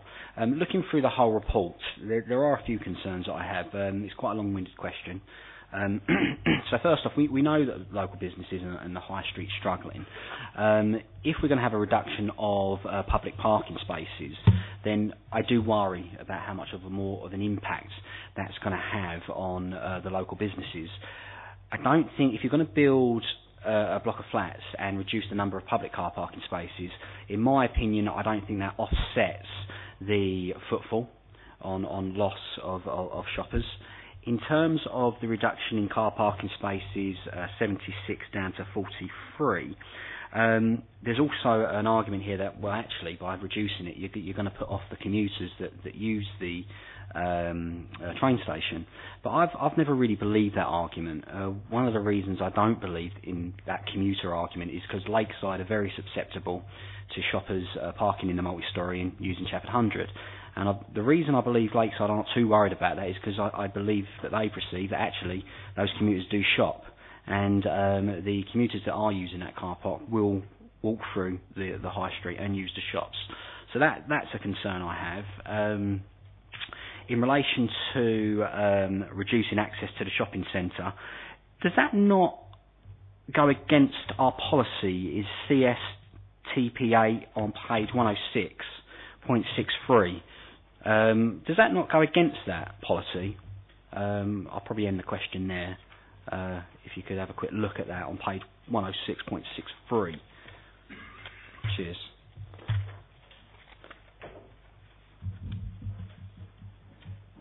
So yeah, policy seeks to maintain and promote the retail function of existing centres. But obviously if you're going to reduce the public car parking, I would argue it goes against that. Could you comment on that? Thank you. Thank you. Yeah, I understand your point. The policy, in terms of looking at that, maintain, there isn't any retail use on this site at present, but in terms of promoting, the 2 commercial units would add 2 additional units within the town centre to provide additional commercial usage, could be for retail, could be for other uses. So in my view, that would lead to promote the retail function of the existing centre, and therefore could improve the vitality and viability of that centre in terms of those additional units filling in this street block and linking clearly with the High Street and King Street, where at present there is that gap. So it would help from a street scene perspective link those commercial units and those 2 roads within this town centre. Okay, thank you. And in relation to the residential units, again, I will raise it every month. I'll continue to do it. I'm not happy with our draft parking standards, although we are sort of our hands are tied in terms of rejecting applications on those bases. What stops? Because I'm not happy with the amount of spaces for the apartment block, albeit it is policy compliant. What stops people visiting the residence using the public car park? I assume nothing stops it. It's just the way it is. What worries me about that is if somebody comes to visit, they're going to visit a resident and they're not going to shop. That's going to cause a bit of a concern, isn't it? An additional concern to the high street. Thank you.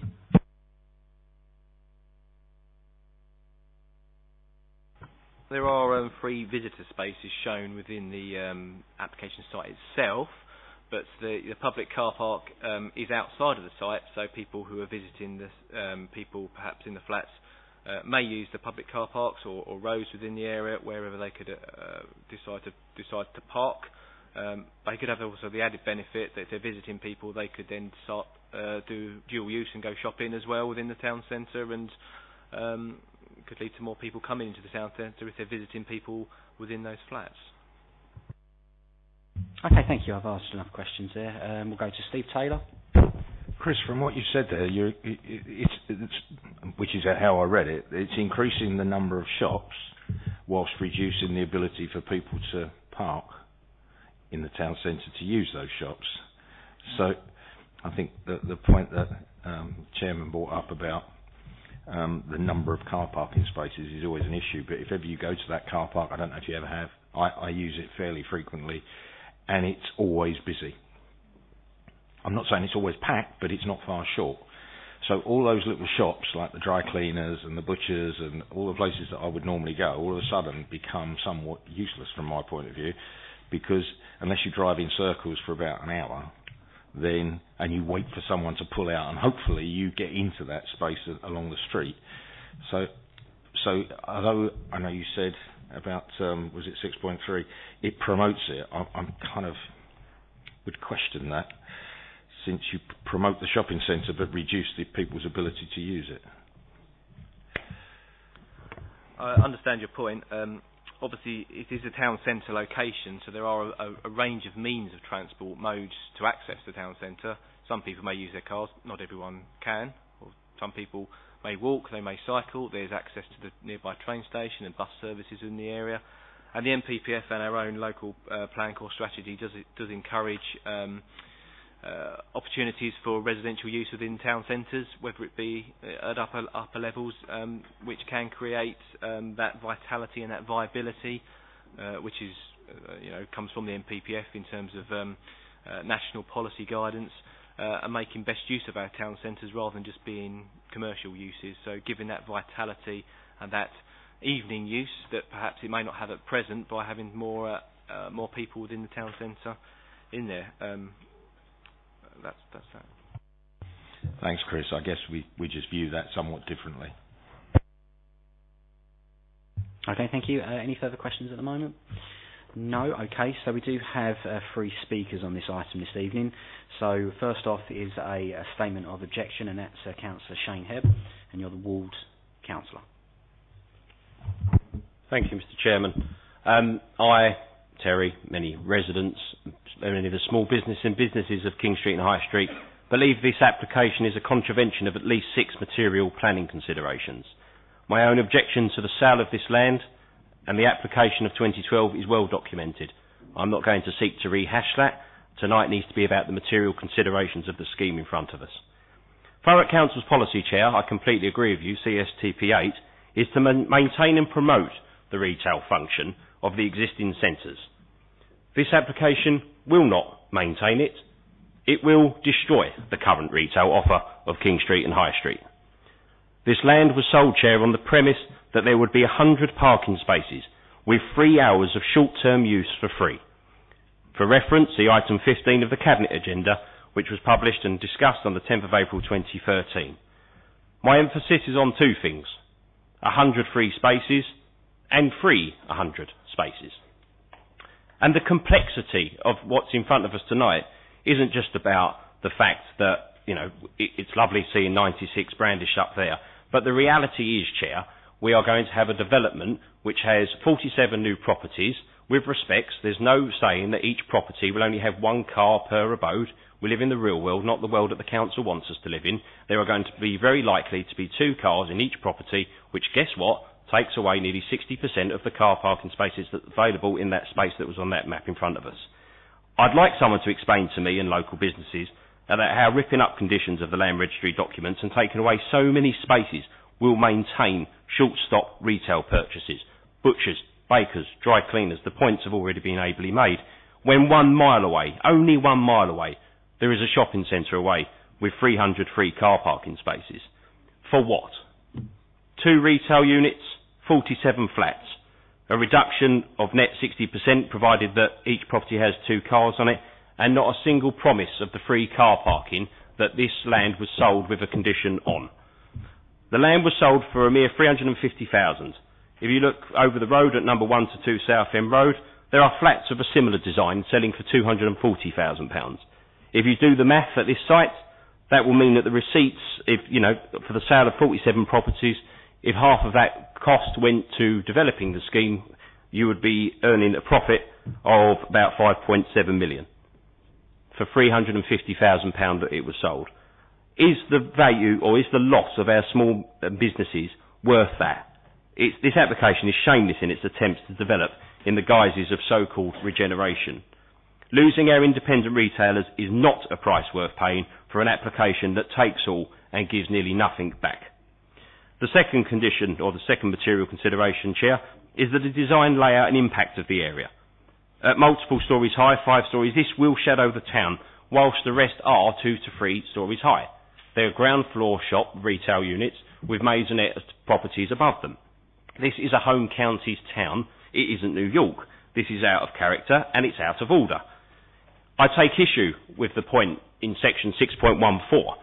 Yes, the 2012 application was passed, but let's not forget that was despite protestations from local ward councillors or some of the ward councillors, from many residents, from many small businesses. It doesn't make it right to pass this application because it isn't the same. Stamford-le-Hope is owed a debt by the council's asset department and planning department, and I will contradict them here. There is no precedent that has been set back in 2012. There is an abrupt change for the loss of amenity. The 2012 application has gone from 22 properties and 100 spaces to this application going to 47 properties with a significant loss of car parking, accounting for 2 car parking spaces. This is not the same application at all. There is no precedent. The third condition... Sorry, obviously, I know you've got quite a bit more to go through, running short of time, so if you could speed it up, thank you. Yep, certainly. I have a number of things to add quite clearly. I've talked about the 100 spaces, the traffic, access and car parking. I believe that is a failed obligation under the conditions. Section 6.25 talks about a minimal impact. It's already a nightmare parking around King Street. That's been well documented. Impact upon heritage assets and effect on neighbouring properties. 5 stories. The picture or the description that you can still see the church from the town and retain the town's identity was quite embellishing, and then you suddenly saw the reality. Suddenly you have to peek through 2 buildings to see it. Mr. Chair, clearly I oppose this development in the strongest terms. SS17 deserves so much more. There are genuine considerations that are material. It's flawed logic. I've already gone into it. I'll close there, Mr. Chair. Thank you very much, Councillor. Okay, so next I'd like to invite down a statement of support. That's Mr. Simmons, and I understand you're the agent. If you'd like to come down and present your application. Thank you.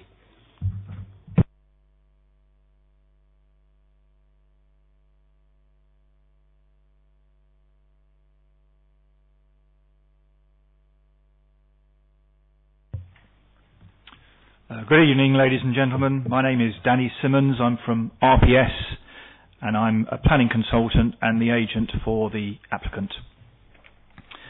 The principle of a mixed-use residential development is acceptable on the application site for the following reasons. The site is a brownfield site in an accessible and sustainable town centre location. The site has been allocated for development for a number of years, and notably your core strategy includes the site within the defined town centre of Stanford-le-Hope, where both retail and residential are considered acceptable. And the site has been the subject of a relatively recent permission granted by the Borough Council in December 2012 for a previous mixed-use scheme. The current scheme has the effect of making the most efficient use of a brownfield site, but at the same time respecting the character of the area. A benefit of the proposals is the increase in the number of residential units, providing for 47 units, importantly including 35% affordable housing provision, but at the same time including retail and commercial floor space at ground floor level, which we believe will enhance the vitality and viability of the town centre. The provision of residential units on a brownfield site will of course assist the council in meeting their challenging housing requirements and, for example, will assist in reducing the need to release greenbelt and other greenfield sites. Notwithstanding the benefits of maximising use of the site, careful consideration has been given to the issue of design. Whilst the building will range between 3, 4 and 5 stories, the scheme has been reduced in height compared to the previous scheme, as was shown on the screen. And importantly, the scheme does retain views of the listed church from both King Street and also from other vantage points outside of the town centre. It should be noted that the Urban Design Officer has no objection to the proposals and that the council officers have concluded, as set out in the report, that the proposed development achieves the local plan requirement of high quality design and can be successfully integrated into the town centre. The scheme has the benefit of retaining and safeguarding much of the car park for public use. Indeed, the information based on current usage and demand shows that the retained car park will adequately accommodate demand for short stay town centre car parking. And can you note, and I've heard the comments about car parking, but can you note that the car parking provision is considered acceptable by the council's highways officer, and indeed your highways officer has no objection to the proposals on transport or car parking grounds. Okay, thank you. If you could just finish the last bit. Thank you. In addition, the applicants have produced technical reports covering the issues of sunlight, daylight, transport, heritage and trees, all of which confirm the acceptability of the proposals. And finally, accordingly, in land use terms, planning policy and site-specific issues, it's respectfully considered that the proposals are acceptable. So thank you for your time. Thank you very much.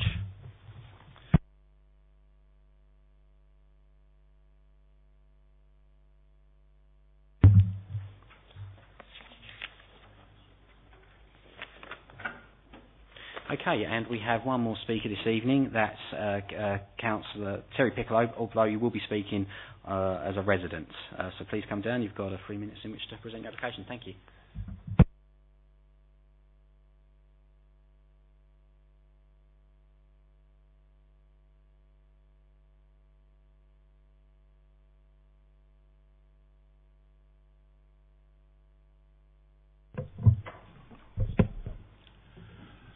Thank you, Chair. I would like to start by correcting an error in the report, which has already been mentioned, is that there are actual fact 100 public car parking spaces at the present rather than 76. At 6.4 of the report refers to previous applications to support this. However, I would argue that a reduction of around 60% in the parking with no guarantee of free parking would not enhance the viability of the town centre, but decimate it. At 6.14 of the report again states that previous permissions should be used as a benchmark to assess this application, thus bringing the need for 100 free car parking spaces into play. It must be remembered that Corringham is less than 2 minutes away and has over 350 free parking spaces. If people can't park in Stanford, they will just drive to Corringham and Stanford business will suffer. At 6.25, the report refers to the transport assessment. It is unlikely that this was conducted at a peak period. I use the car park on a regular basis, and at times there are no spaces available. This would mean at least 200 movements a day, and that would be if parked cars stayed all day.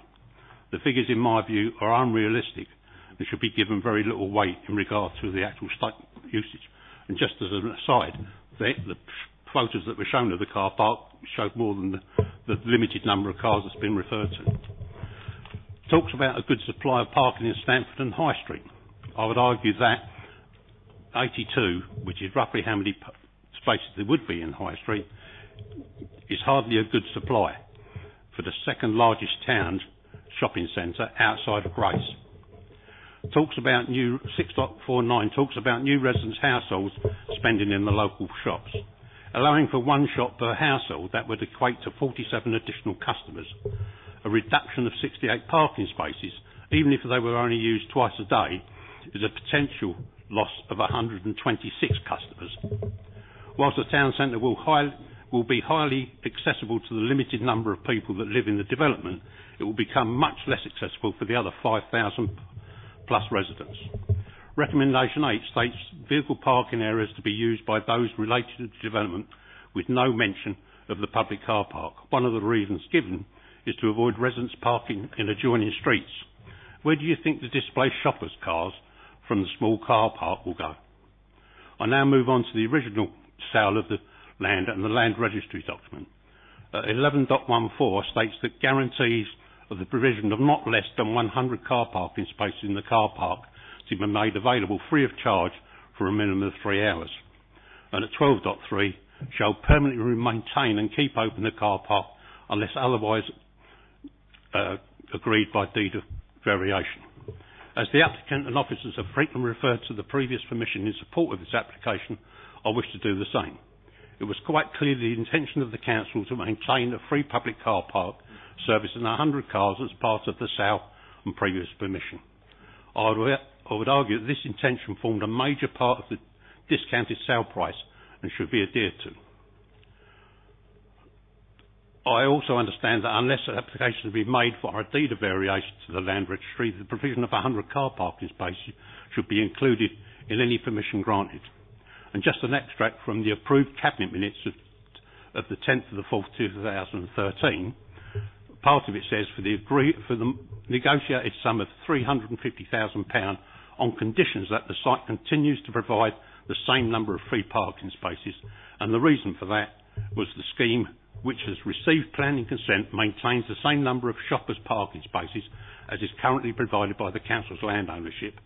It is to be a condition of the sale that these are maintained as free to shoppers as it is currently the case. Just in case the planning office doesn't have it, I do actually have with me a copy of the land registry document and also a copy of the minutes from the asset management delivery plan that I referred to 2013.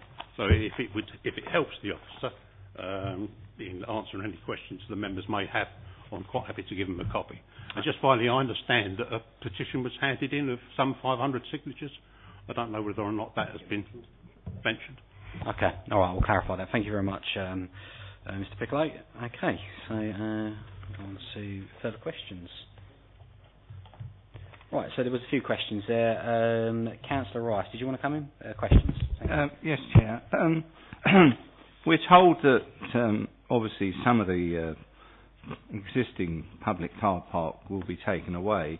I mean, obviously what could happen here is if this scheme was to have croft car parking and then go up another storey, then you'd actually have car parking underneath the actual the actual new flats. That could be a way of remedying this situation. But however, that's a matter of, obviously, with the applicant, whether they wish to take that up. But there is something that could be done and still maintain that as a public car park. And obviously, I'd be interested in whether that could be achieved, you know. through you, Chair, the ground floor level, as shown on the plan there, does include an area for car parking, and I'll come back to the layout plan, just makes that a bit more clearer. So, underneath the building, there would be this area of parking shown. So there is undercroft parking for the development, in addition to the outside space over towards the western side of the car park.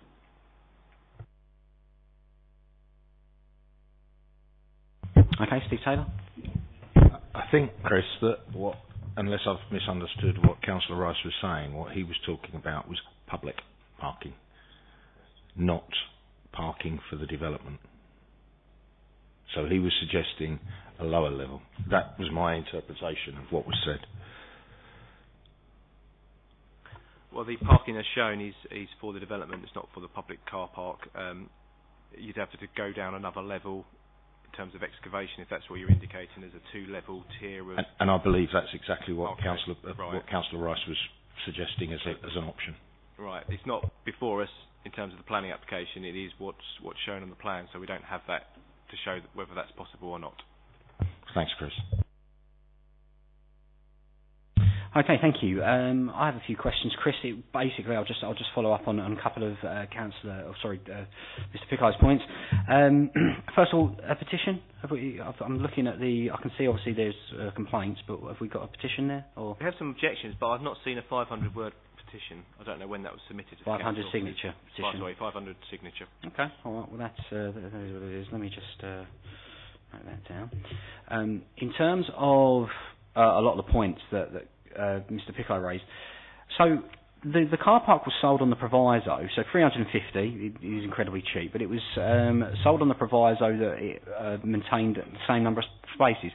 So how can that come to be? I mean, is the original agreement no longer valid? Was it only valid for a certain time?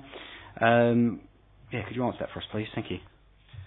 The land registry documents are completely separate to the any planning permission or any planning permission on the site. I have looked at those documents, and the documents that Mr. Piccolo was mentioning there related to the sale of the site in regard to the 2012 planning permission. So if that development had taken place, then those conditions would bite. But that permission has now lapsed and cannot now be implemented. So following some legal advice I received earlier today, that those conditions would now no longer be in place in regard to the future development of this site. Okay, that's interesting. So we sell the land at 350,000. We pose these conditions. That's based on a 2012 application. Now that didn't go ahead, did it? Obviously, but then by that not going ahead, it then took away the right of the 100 spaces. Is that correct? Yeah, the conditions are regarding the land registry documentation, so separate. They're not planning conditions. They're a completely separate piece of legislation, so they're not tied into the planning permission. They're tied into a land registry, so it was part of the sales of that land. I mean, I'm not an expert on land registry, we've got a solicitor with us if needs be to go into more detail on that. So, I mean, as I say, that they are part of the land registry and they're not planning conditions. Okay, so it really looks like it's not really not worth the paper it's written on, is it? In terms of planning, I mean, you can sell a piece of land and say you must have 103 spaces, but it comes to the committee and it's not relevant. That's basically where we are with that. Basically. That appears to be the position, unless that application came in again for the same thing and met the requirements of those conditions in terms of what it says. But that is not the application before us. It's a different application that's before us. So yes, you're right in your view there. Okay. Any other questions whilst on? Steve Taylor, then Councillor Hamilton. So what you're saying, Chris, is that a condition, and this is very confusing for me, I'm sorry, but if it's nothing to do with planning, who legally is in a position to enforce the original agreement? Yeah, go on, if it's not the planning committee, who would it be? I don't know if the chair, if the legal can advise on this. Chair, if I can assist. The land was transferred by the council for £350,000 in 2013. Unfortunately, all the restrictions, these are restrictive covenants, were imposed for the 2012 permission. So everything that was on the 2012 permission, the restrictive covenants within the transfer refer to that being carried out. So all those restrictions required that to be implemented and carried out. And as a consequence of that, then you'd have the restrictions for the 100 car parking spaces. Because that was never implemented, that simply cannot be enforced. It's simply fallen away. And the party that would have enforced it would have been the council as landowner, not the planning committee. But it has now simply lapsed, I'm afraid. There is nothing there to bite on. So let me just summarise what I think you've just said. If I put in a planning application for, say, 50 houses on a site, and there are various conditions applied, like I have to maintain an X number of car parking spaces, you grant the planning committee grant the permission. If I then choose to not build it and then come back again 2 years later or 3 years later and want to build something twice as big, which is what we see very, very, very regularly, those conditions are history. It depends on how the covenants are phrased.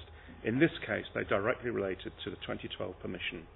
The other way of dealing with it is to put covenants relating to the use of the land forever and a day. That wasn't done in this case, and I don't know why not.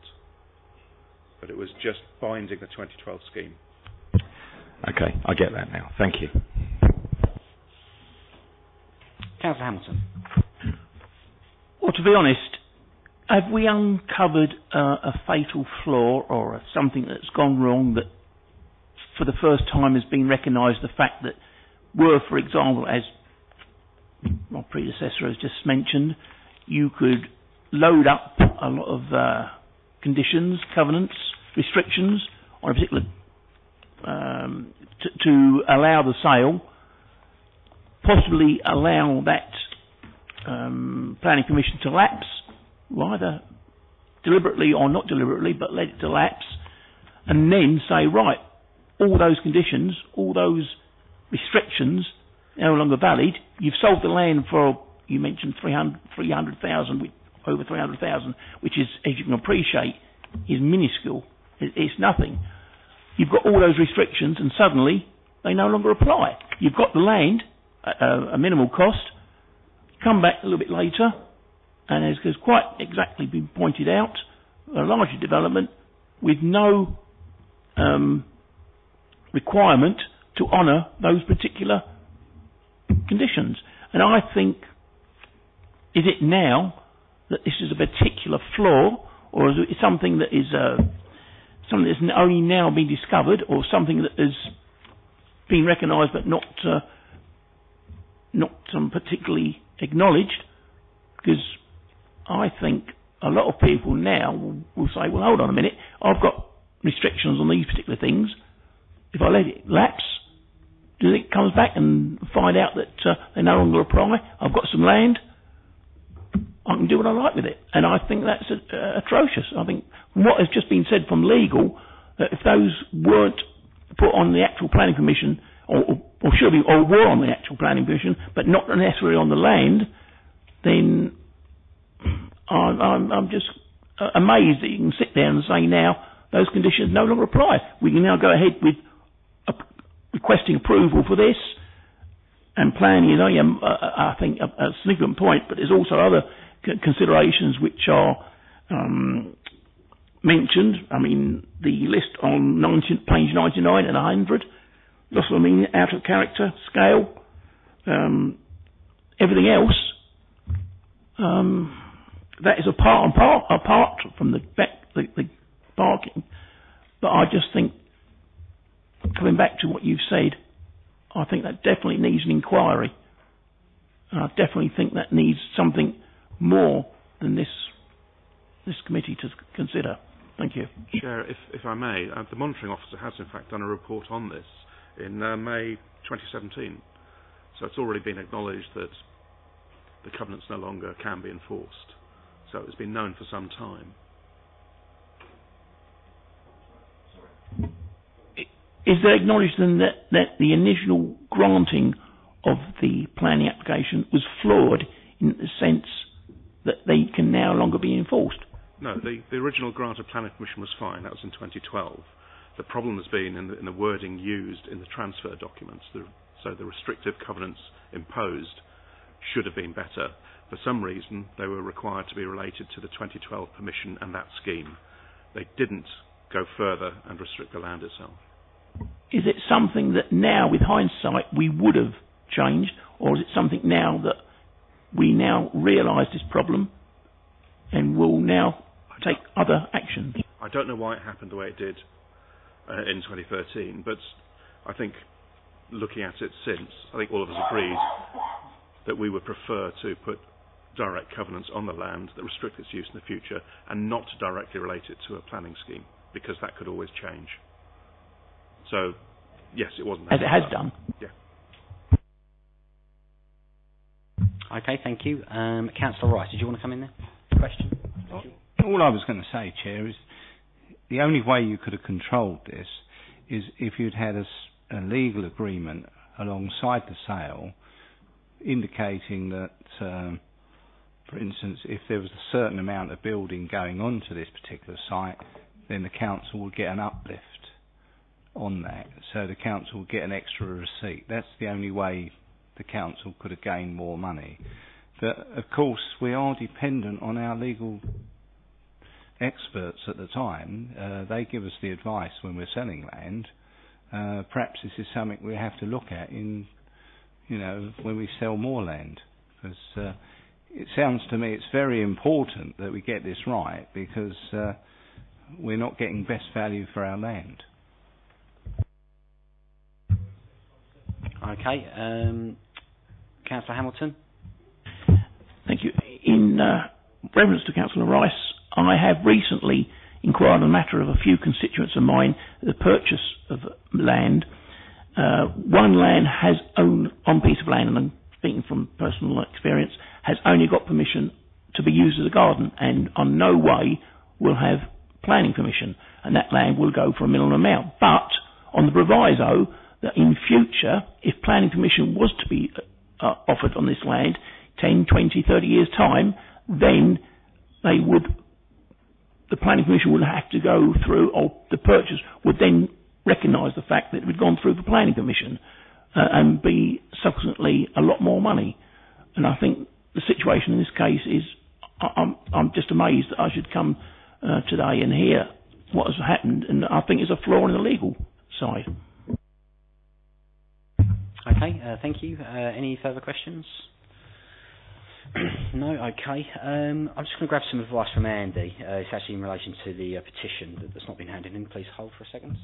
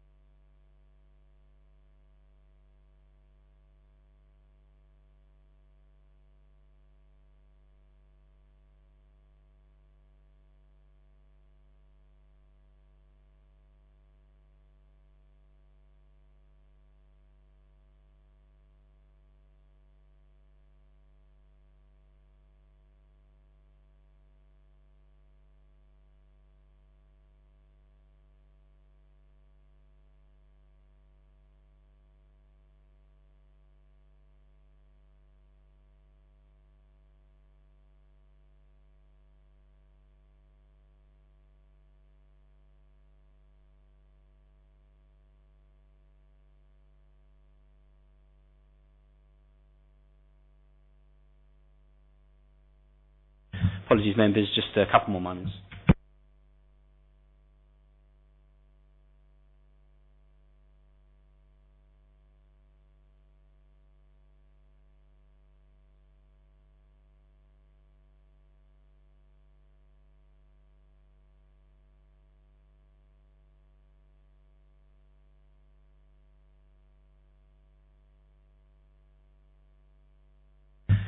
Okay, thank you. First and foremost, I've noticed it's 9:30. I'd like to suspend standing orders to the end of close of business. So are we happy with that? There's only one more item after this one. Fantastic, thank you. Okay, so we'll now move over to debate. Now, I've sought some advice from Andy. We was a little bit worried about this 500 signature petition that supposedly has arrived with the council on Tuesday, but has not been brought to our attention.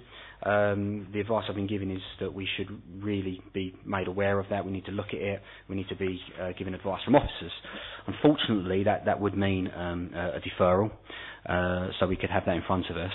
And if we are going to defer it, I wanted, on that basis, if you agree, I wanted to see what the opinion was on the site visit. Now, I don't know whether that's something that you want to do, but as we didn't enter the debate stage, I wasn't sure if you were in favour, whether you was worried about the building itself. So does anyone have any suggestions? I would like to recommend a deferral on the basis of the 500 signature. I do apologise on that. Councillor Rice? Yeah, I mean, I'm happy to support the deferral. If we want a site visit, obviously we can go along there and look there. I mean, I know the area very well, but it doesn't negate us having a site visit. So, you know, if that's the wishes, I'd propose that. And if you want to second it, then we can put it to the vote, and then people can decide whether they wish to have a site visit. Councillor Hamilton? I've no objection to deferral. A site visit, I've no objection to. I don't think that's going to change things, to be honest. I'm all for it, if that's what you want to do. But I don't think it's going to change the crux of the matter, the problems. No, I accept it.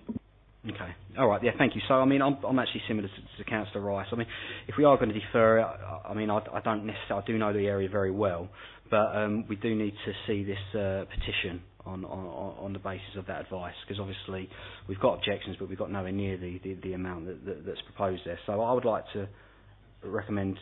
Councillor Rice? Perhaps that petition, when we do find it, could be emailed to every member so that we can actually understand it and the objections that are in there. Yeah, okay. Point of order, Chairman. I mean, with respect, surely it's not beyond the realms of possibility for someone to go and walk upstairs to pick up the petition and bring it here now? Andy, did you want to come in on that? Or? The problem is, Chair, whilst I appreciate Councillor Hebb's comments, the first I've heard of that petition was this evening. The case officer doesn't know anything about it, the team leader doesn't know anything about it, so where it is in a building, I don't know, firstly. And secondly, with due respect to the people who put that petition in, I'd like to think that we could give it some consideration and advise members of the content of it as well. So the absence of any knowledge of it causes me some concern. Yeah, I agree with Andy there. Look, unfortunately, this is planning sometimes. If we're going to have petitions and they're not in front of us, it does cause potential problems. It is unfortunate that there's a delay there, but unfortunately it's important that we do take our time and get this right. So I'd like to propose the deferral to get that petition in our possession. Councillor Hamilton, did you want to come in on that? I'm going to say that time moves on. We've got one more item to consider, so a deferral I think is the best compromise. Okay, so all those in favour of a deferral so we can get the petition in our possession solely for that, please raise your hands. And if that petition can be emailed to the members with obviously the officer advice on that petition, so that time we come to the next meeting, we're in full knowledge of the facts. Yeah, excellent, thank you. Okay, all right then, so obviously I apologise for the delay there. Application reference 18/00540/FUL has been deferred for a later date on the basis of the possession of the petition. Thank you very much. We'll now move on to the last item on the agenda, which is the civic amenity site that's found on page 127. It's agenda item 13. That's 18/015/08/TBC. Thank you. And John, would you like to present a report? Thank you, Chair. This application proposes the extension and redevelopment of the existing civic amenity site in Buckingham Hill Road. The proposals include the extension of the public site northwards onto land presently used for skip storage, a new site access to the northern end of the site, a new two-storey building towards the middle of the site to be used as offices, meeting room, store and welfare facilities, reprofiling of the western side of the site to allow improved access to the storage containers, the provision of a ghost island right turn lane into the site, and other ancillary works within the site to reorganise it. A wheel washing facility is also to be provided. So the plan on the screen at the moment is the red line site area, so it encompasses part of the highway where the ghost island will be. We've got this section here which is the existing site open to members of the public, and we've got this section which is part of the land which is currently used for skip storage and not publicly accessible. So this is an existing view looking north from the existing northern access. That's looking south from the existing northern access. So at this point HGVs enter the site at the north, and this is the exit for public using the site. That's looking southwest within the site, so this is the exit from the site and where the HGVs come in and go out. And you can see the profile of the land there where there's a higher bank to the western part of the site. That's looking north. This is the area of land that's used for skip storage and not available to the members of the public because the environmental permit basically stops where the cursor is, so there's no waste can be taken there. This can only be used for skip storage. That's looking within the site, so this is other areas where the skips are stored. That's the banking to the west of the site, which does have some screening impacts in blocking views from the west. Again, that's looking west across the site, so you can see the land levels again, sort of approximately 2 to 2.5 metres higher to the west. That's looking south. Again, you've got the banking. That's looking from inside the main public area of the site with some of the bins, the recycling facilities. That's looking southeast, so that's the entrance to the site around the palisade fencing. The moment the vehicles come, public vehicles come through the site from south to north. That's the existing entrance to the site for the public. So this is the new site plan, shows the ghost right turn lane along there. So there will be a middle lane of traffic where people can stop and wait to enter the site. The new site entrance to the north, and the new improved entrance to the south. This area in blue is to be an attenuation pond for surface water drainage. So this is the new improved site. So this is presently the area that's not open to the public. So there will be a new access for all vehicles to the north. Public vehicles will come in, drive round the site. There's a single lane on the inside where people can then back into the spaces, and there's a running lane around the outside, so there's no conflict with vehicles parking and stopping. This grey area here is where the land is going to be raised, so vehicles drive up the ramp here. This is again the parking and manoeuvring lanes, so vehicles back into these spaces. People get out of their cars and drop stuff into the bins, which are lower level. And again, there's a second lane so that vehicles can move around, the manoeuvring vehicles. Again, on this part, there's spaces where people can back in and then drop the stuff into the top of the containers, so you don't have to walk up steps. So this area is basically raised. This is ground level, and the rest of the site is sort of ground level through the site. The HGVs will all access and come along here. There's an HGV turning area for collecting the bins. There's also a wheel wash facility and a weigh bridge. So the HGVs will all access from the north and head out through the south. So there'll be no conflict.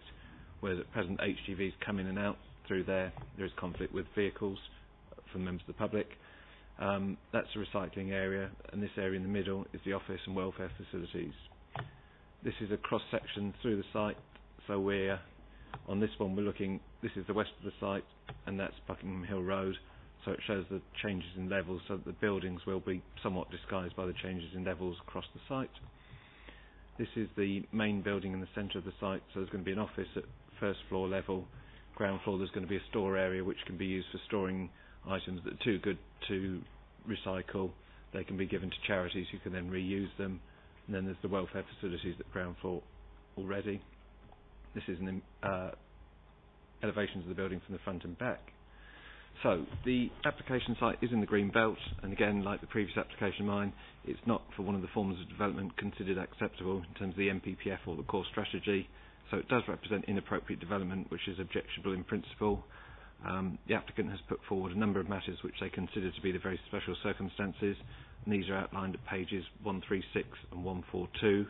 On balance, it's considered the matters put forward would clearly outweigh the harm to the green belt. It's considered, therefore, that the proposal would be acceptable in terms of the impact on the green belt. In terms of other matters, the main building on the site would be acceptable in design and scale, given its use, and the other ancillary buildings on the site have been sited and designed to reduce their impact on the wider area. The proposed Ghost Island would reduce queues affecting vehicles travelling south on Buckingham Hill Road, so it would have wider highways benefits, not just to users of the site, and the Highways Officer raises no objections to the proposals. Other matters of detail are also considered to be acceptable, so approval is recommended subject to conditions, and again the application being referred to the Secretary of State as a departure from Greenbelt policy. Okay, thank you. Do we have any further questions? Steve Taylor. Sorry, I don't seem to stop tonight. So I'll take the Greenbelt hat off because the site's already there and it makes sense to carry on using it. But that looks to me like it used to operate, similar to the way it used to operate. And so it gets rid of the staircases that currently people have to wobble up and down and trip over, and thank God for that. In that case, end of story. Councillor Hampton, sorry. Thank you. The exit for the cars, does it share the same exit gate as the lorries? It's not quite clear on this map. Can you confirm it? Of the proposal, all vehicles will come in through the north. The public vehicles, so the members of the public depositing their rubbish, will come along this part and access the western part of the site. The HGVs will come in and will access this area, which is separate from the public.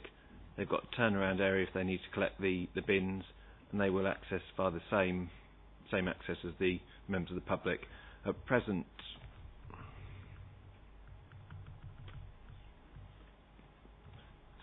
this is the northern access to the site. HGVs come in and go out through there, but the public vehicles come out, so there is conflict when the HGVs are sort of turning into the site and the public are trying to get out. Under the new proposals, everyone goes in at the top, goes round, and then comes out at the bottom, so there's no conflict. Yeah.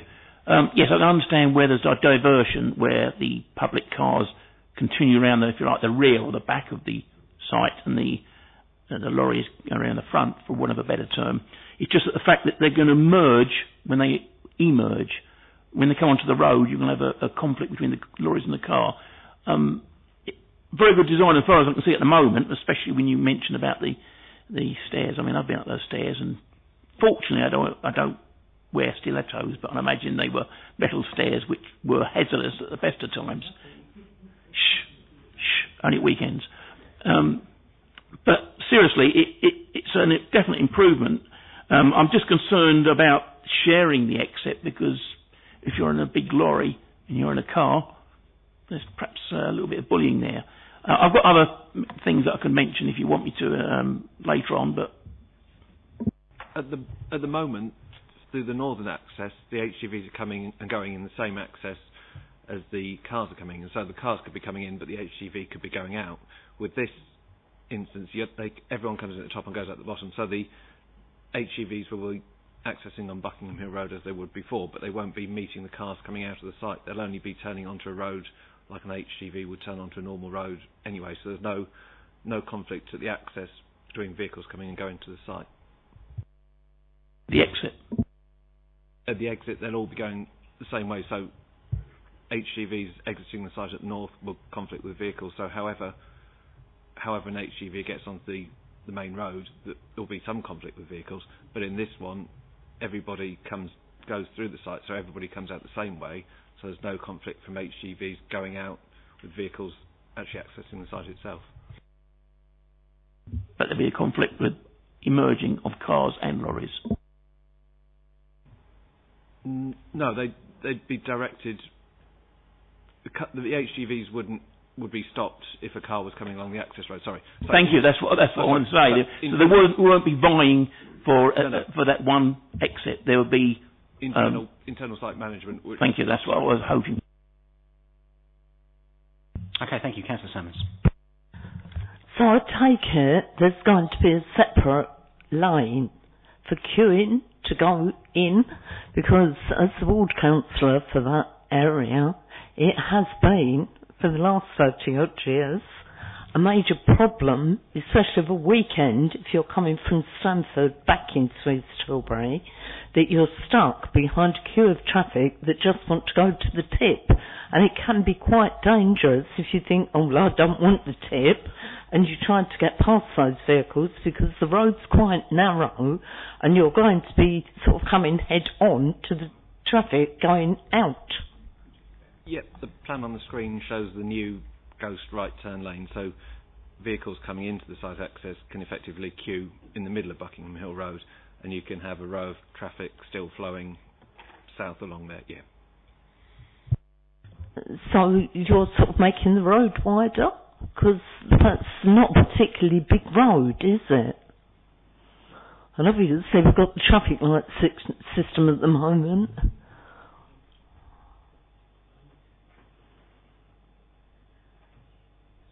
Thank you, Chair. Yeah, I believe it's being localised widening around the entrance to create the slip road into the site to allow for the right turn lane so that vehicles can pass without the difficulties. Okay, thank you. Okay, thank you. So we'll go on to the speaker statement and then we'll come back to further questions. Councillor Aaron Watkins, would you like to present your statement? Thank you. Thank you very much. Sorry. Thank you very much, Chairman, and thank you, members. I do fully support the extension and the redevelopment of the civic community site at Linford. The Environment Service, as has been well documented, continues to be ambitious and continues to be ambitious of what it wants to deliver for residents. And this is right up there in one of those ambitions to improve the service used by not just my own ward in particular, but every single resident within Thurrock. And this multi-million-pound project will go some way into doing that. Excuse me. There are several reasons why the extension and the redevelopment of the site will help improve the service. Thurrock residents receive. Currently the site is lacking needed investment and capacity, which is from several existing constraints which are present on the site, which are well documented within this. The redevelopment will help firstly through expansion take on more demand, something which benefits everyone. The site currently is designed to accept 6,000 tonnes of household waste and is currently taking on substantially more. The redevelopment and the expansion within that will help support the existing demand along with future demand. The provision of the right turn ghost lane, which has already been mentioned, which is being proposed as part of the redevelopment of the site, will not only improve the access for users entering the site, but also improve the access for anyone wanting to go onto Tilbury and into Linford, also down that way. And we all know the importance of recycling and providing better recycling facilities for residents. The current civic community site does not allow for expansion and growth, both in the waste it can take, but also the different types of different styles of waste in which it can take. I'm glad to see that as part of the plans there will also be an emphasis on allowing further recycling opportunities, and this does come in multiple formats.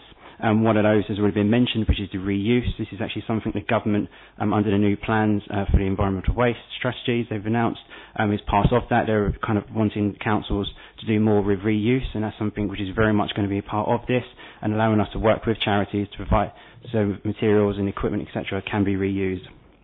And additionally, as already been mentioned as well, through the ramp, it will be more accessible for all residents in Thurrock, which again, has already been mentioned with the stairs as it currently is, takes that away so that residents can go up on the ramp and just drop litter straight in, which is good news for them.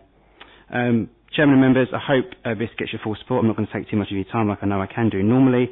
I believe this is a very positive step in the right direction. It continues with what the department is always wanting to go for. This redevelopment will be fantastic for residents all across Thurrock, and I really look forward to hopefully seeing something from it. Okay, thank you very much for that statement there. Any further questions? Councillor Hamilton? Sorry. I'm actually amazed when I read on page 129 about the lack of facility. You've got an electric generator currently being used, no service, water drain, no drainage system officially. And I'm just amazed that all these years it's this archaic. I'm sure it's got running water, but I can't believe it's got this far. And therefore, yes, I would definitely approve this. I think this is a step up, not only because in future we will need a greater capacity site, but the fact that you're really updating and redesigning the whole site I think is to be commendable. I can't say anything more than that. The only thing is, with the mains electricity, will it be open longer hours? Yeah, the hours is condition 18. So, yeah, the mains lighting will allow, or mains electricity will allow flood lighting, so it will be open longer hours. So 8 till 7, 1st of March to 31st of October, and 8 till 4 from the 1st of November to the 28th or 29th of February. Thank you. Excellent. Okay then. So we'll open it up to debate. Obviously, a fantastic new facility that we'll be receiving. I have visited a few of these around the country, and they really do work well compared to our current standard. So yeah, a win-win. And Councillor Hamilton, did anyone else want to? Councillor Lawrence. Thank you.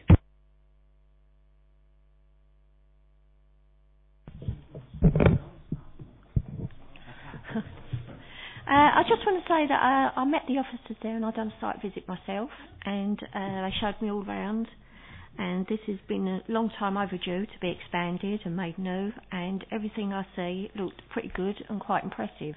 And I also spoke to all the men what actually work there, and it's going to be a better working environment for the employees, it's going to be safer for them, and I was very impressed by it all, and the officers and all the hard work that they've done and put into this. So after going there and actually speaking to everyone and speaking to the men what were sweeping up and telling them that they should put face masks on to protect themselves, it's going to be a very nice area to go, and it might make people want to go there a bit more and get rid of their rubbish. Okay, thank you. Councillor Rice. Yes, Chair. Well, it's much welcomed, because obviously we do need to recycle our waste, and this being our main site within the borough, this is excellent news for all residents. And I say we proceed to the vote, Chair. Fantastic. Councillor Hamilton, did you want to recommend 8.0 on page 146? I'm only going to say yes, I'm in full recommendation. I wonder if there's going to be a gift shop. Seconded, Councillor Lydiard. Okay, all those in favour of recommendations 8.0 set out on page 146, please raise your hands. Okay, excellent. That's unanimous across the committee, so we can say application reference 18/015/08/TVC Civic Amenity Site, Buckingham Hill Road, has been approved. It's now 21:42, and that's the end of the meeting. Thank you very much, everyone. It's a good meeting. Cheers. Thank you. Cheers, Steve.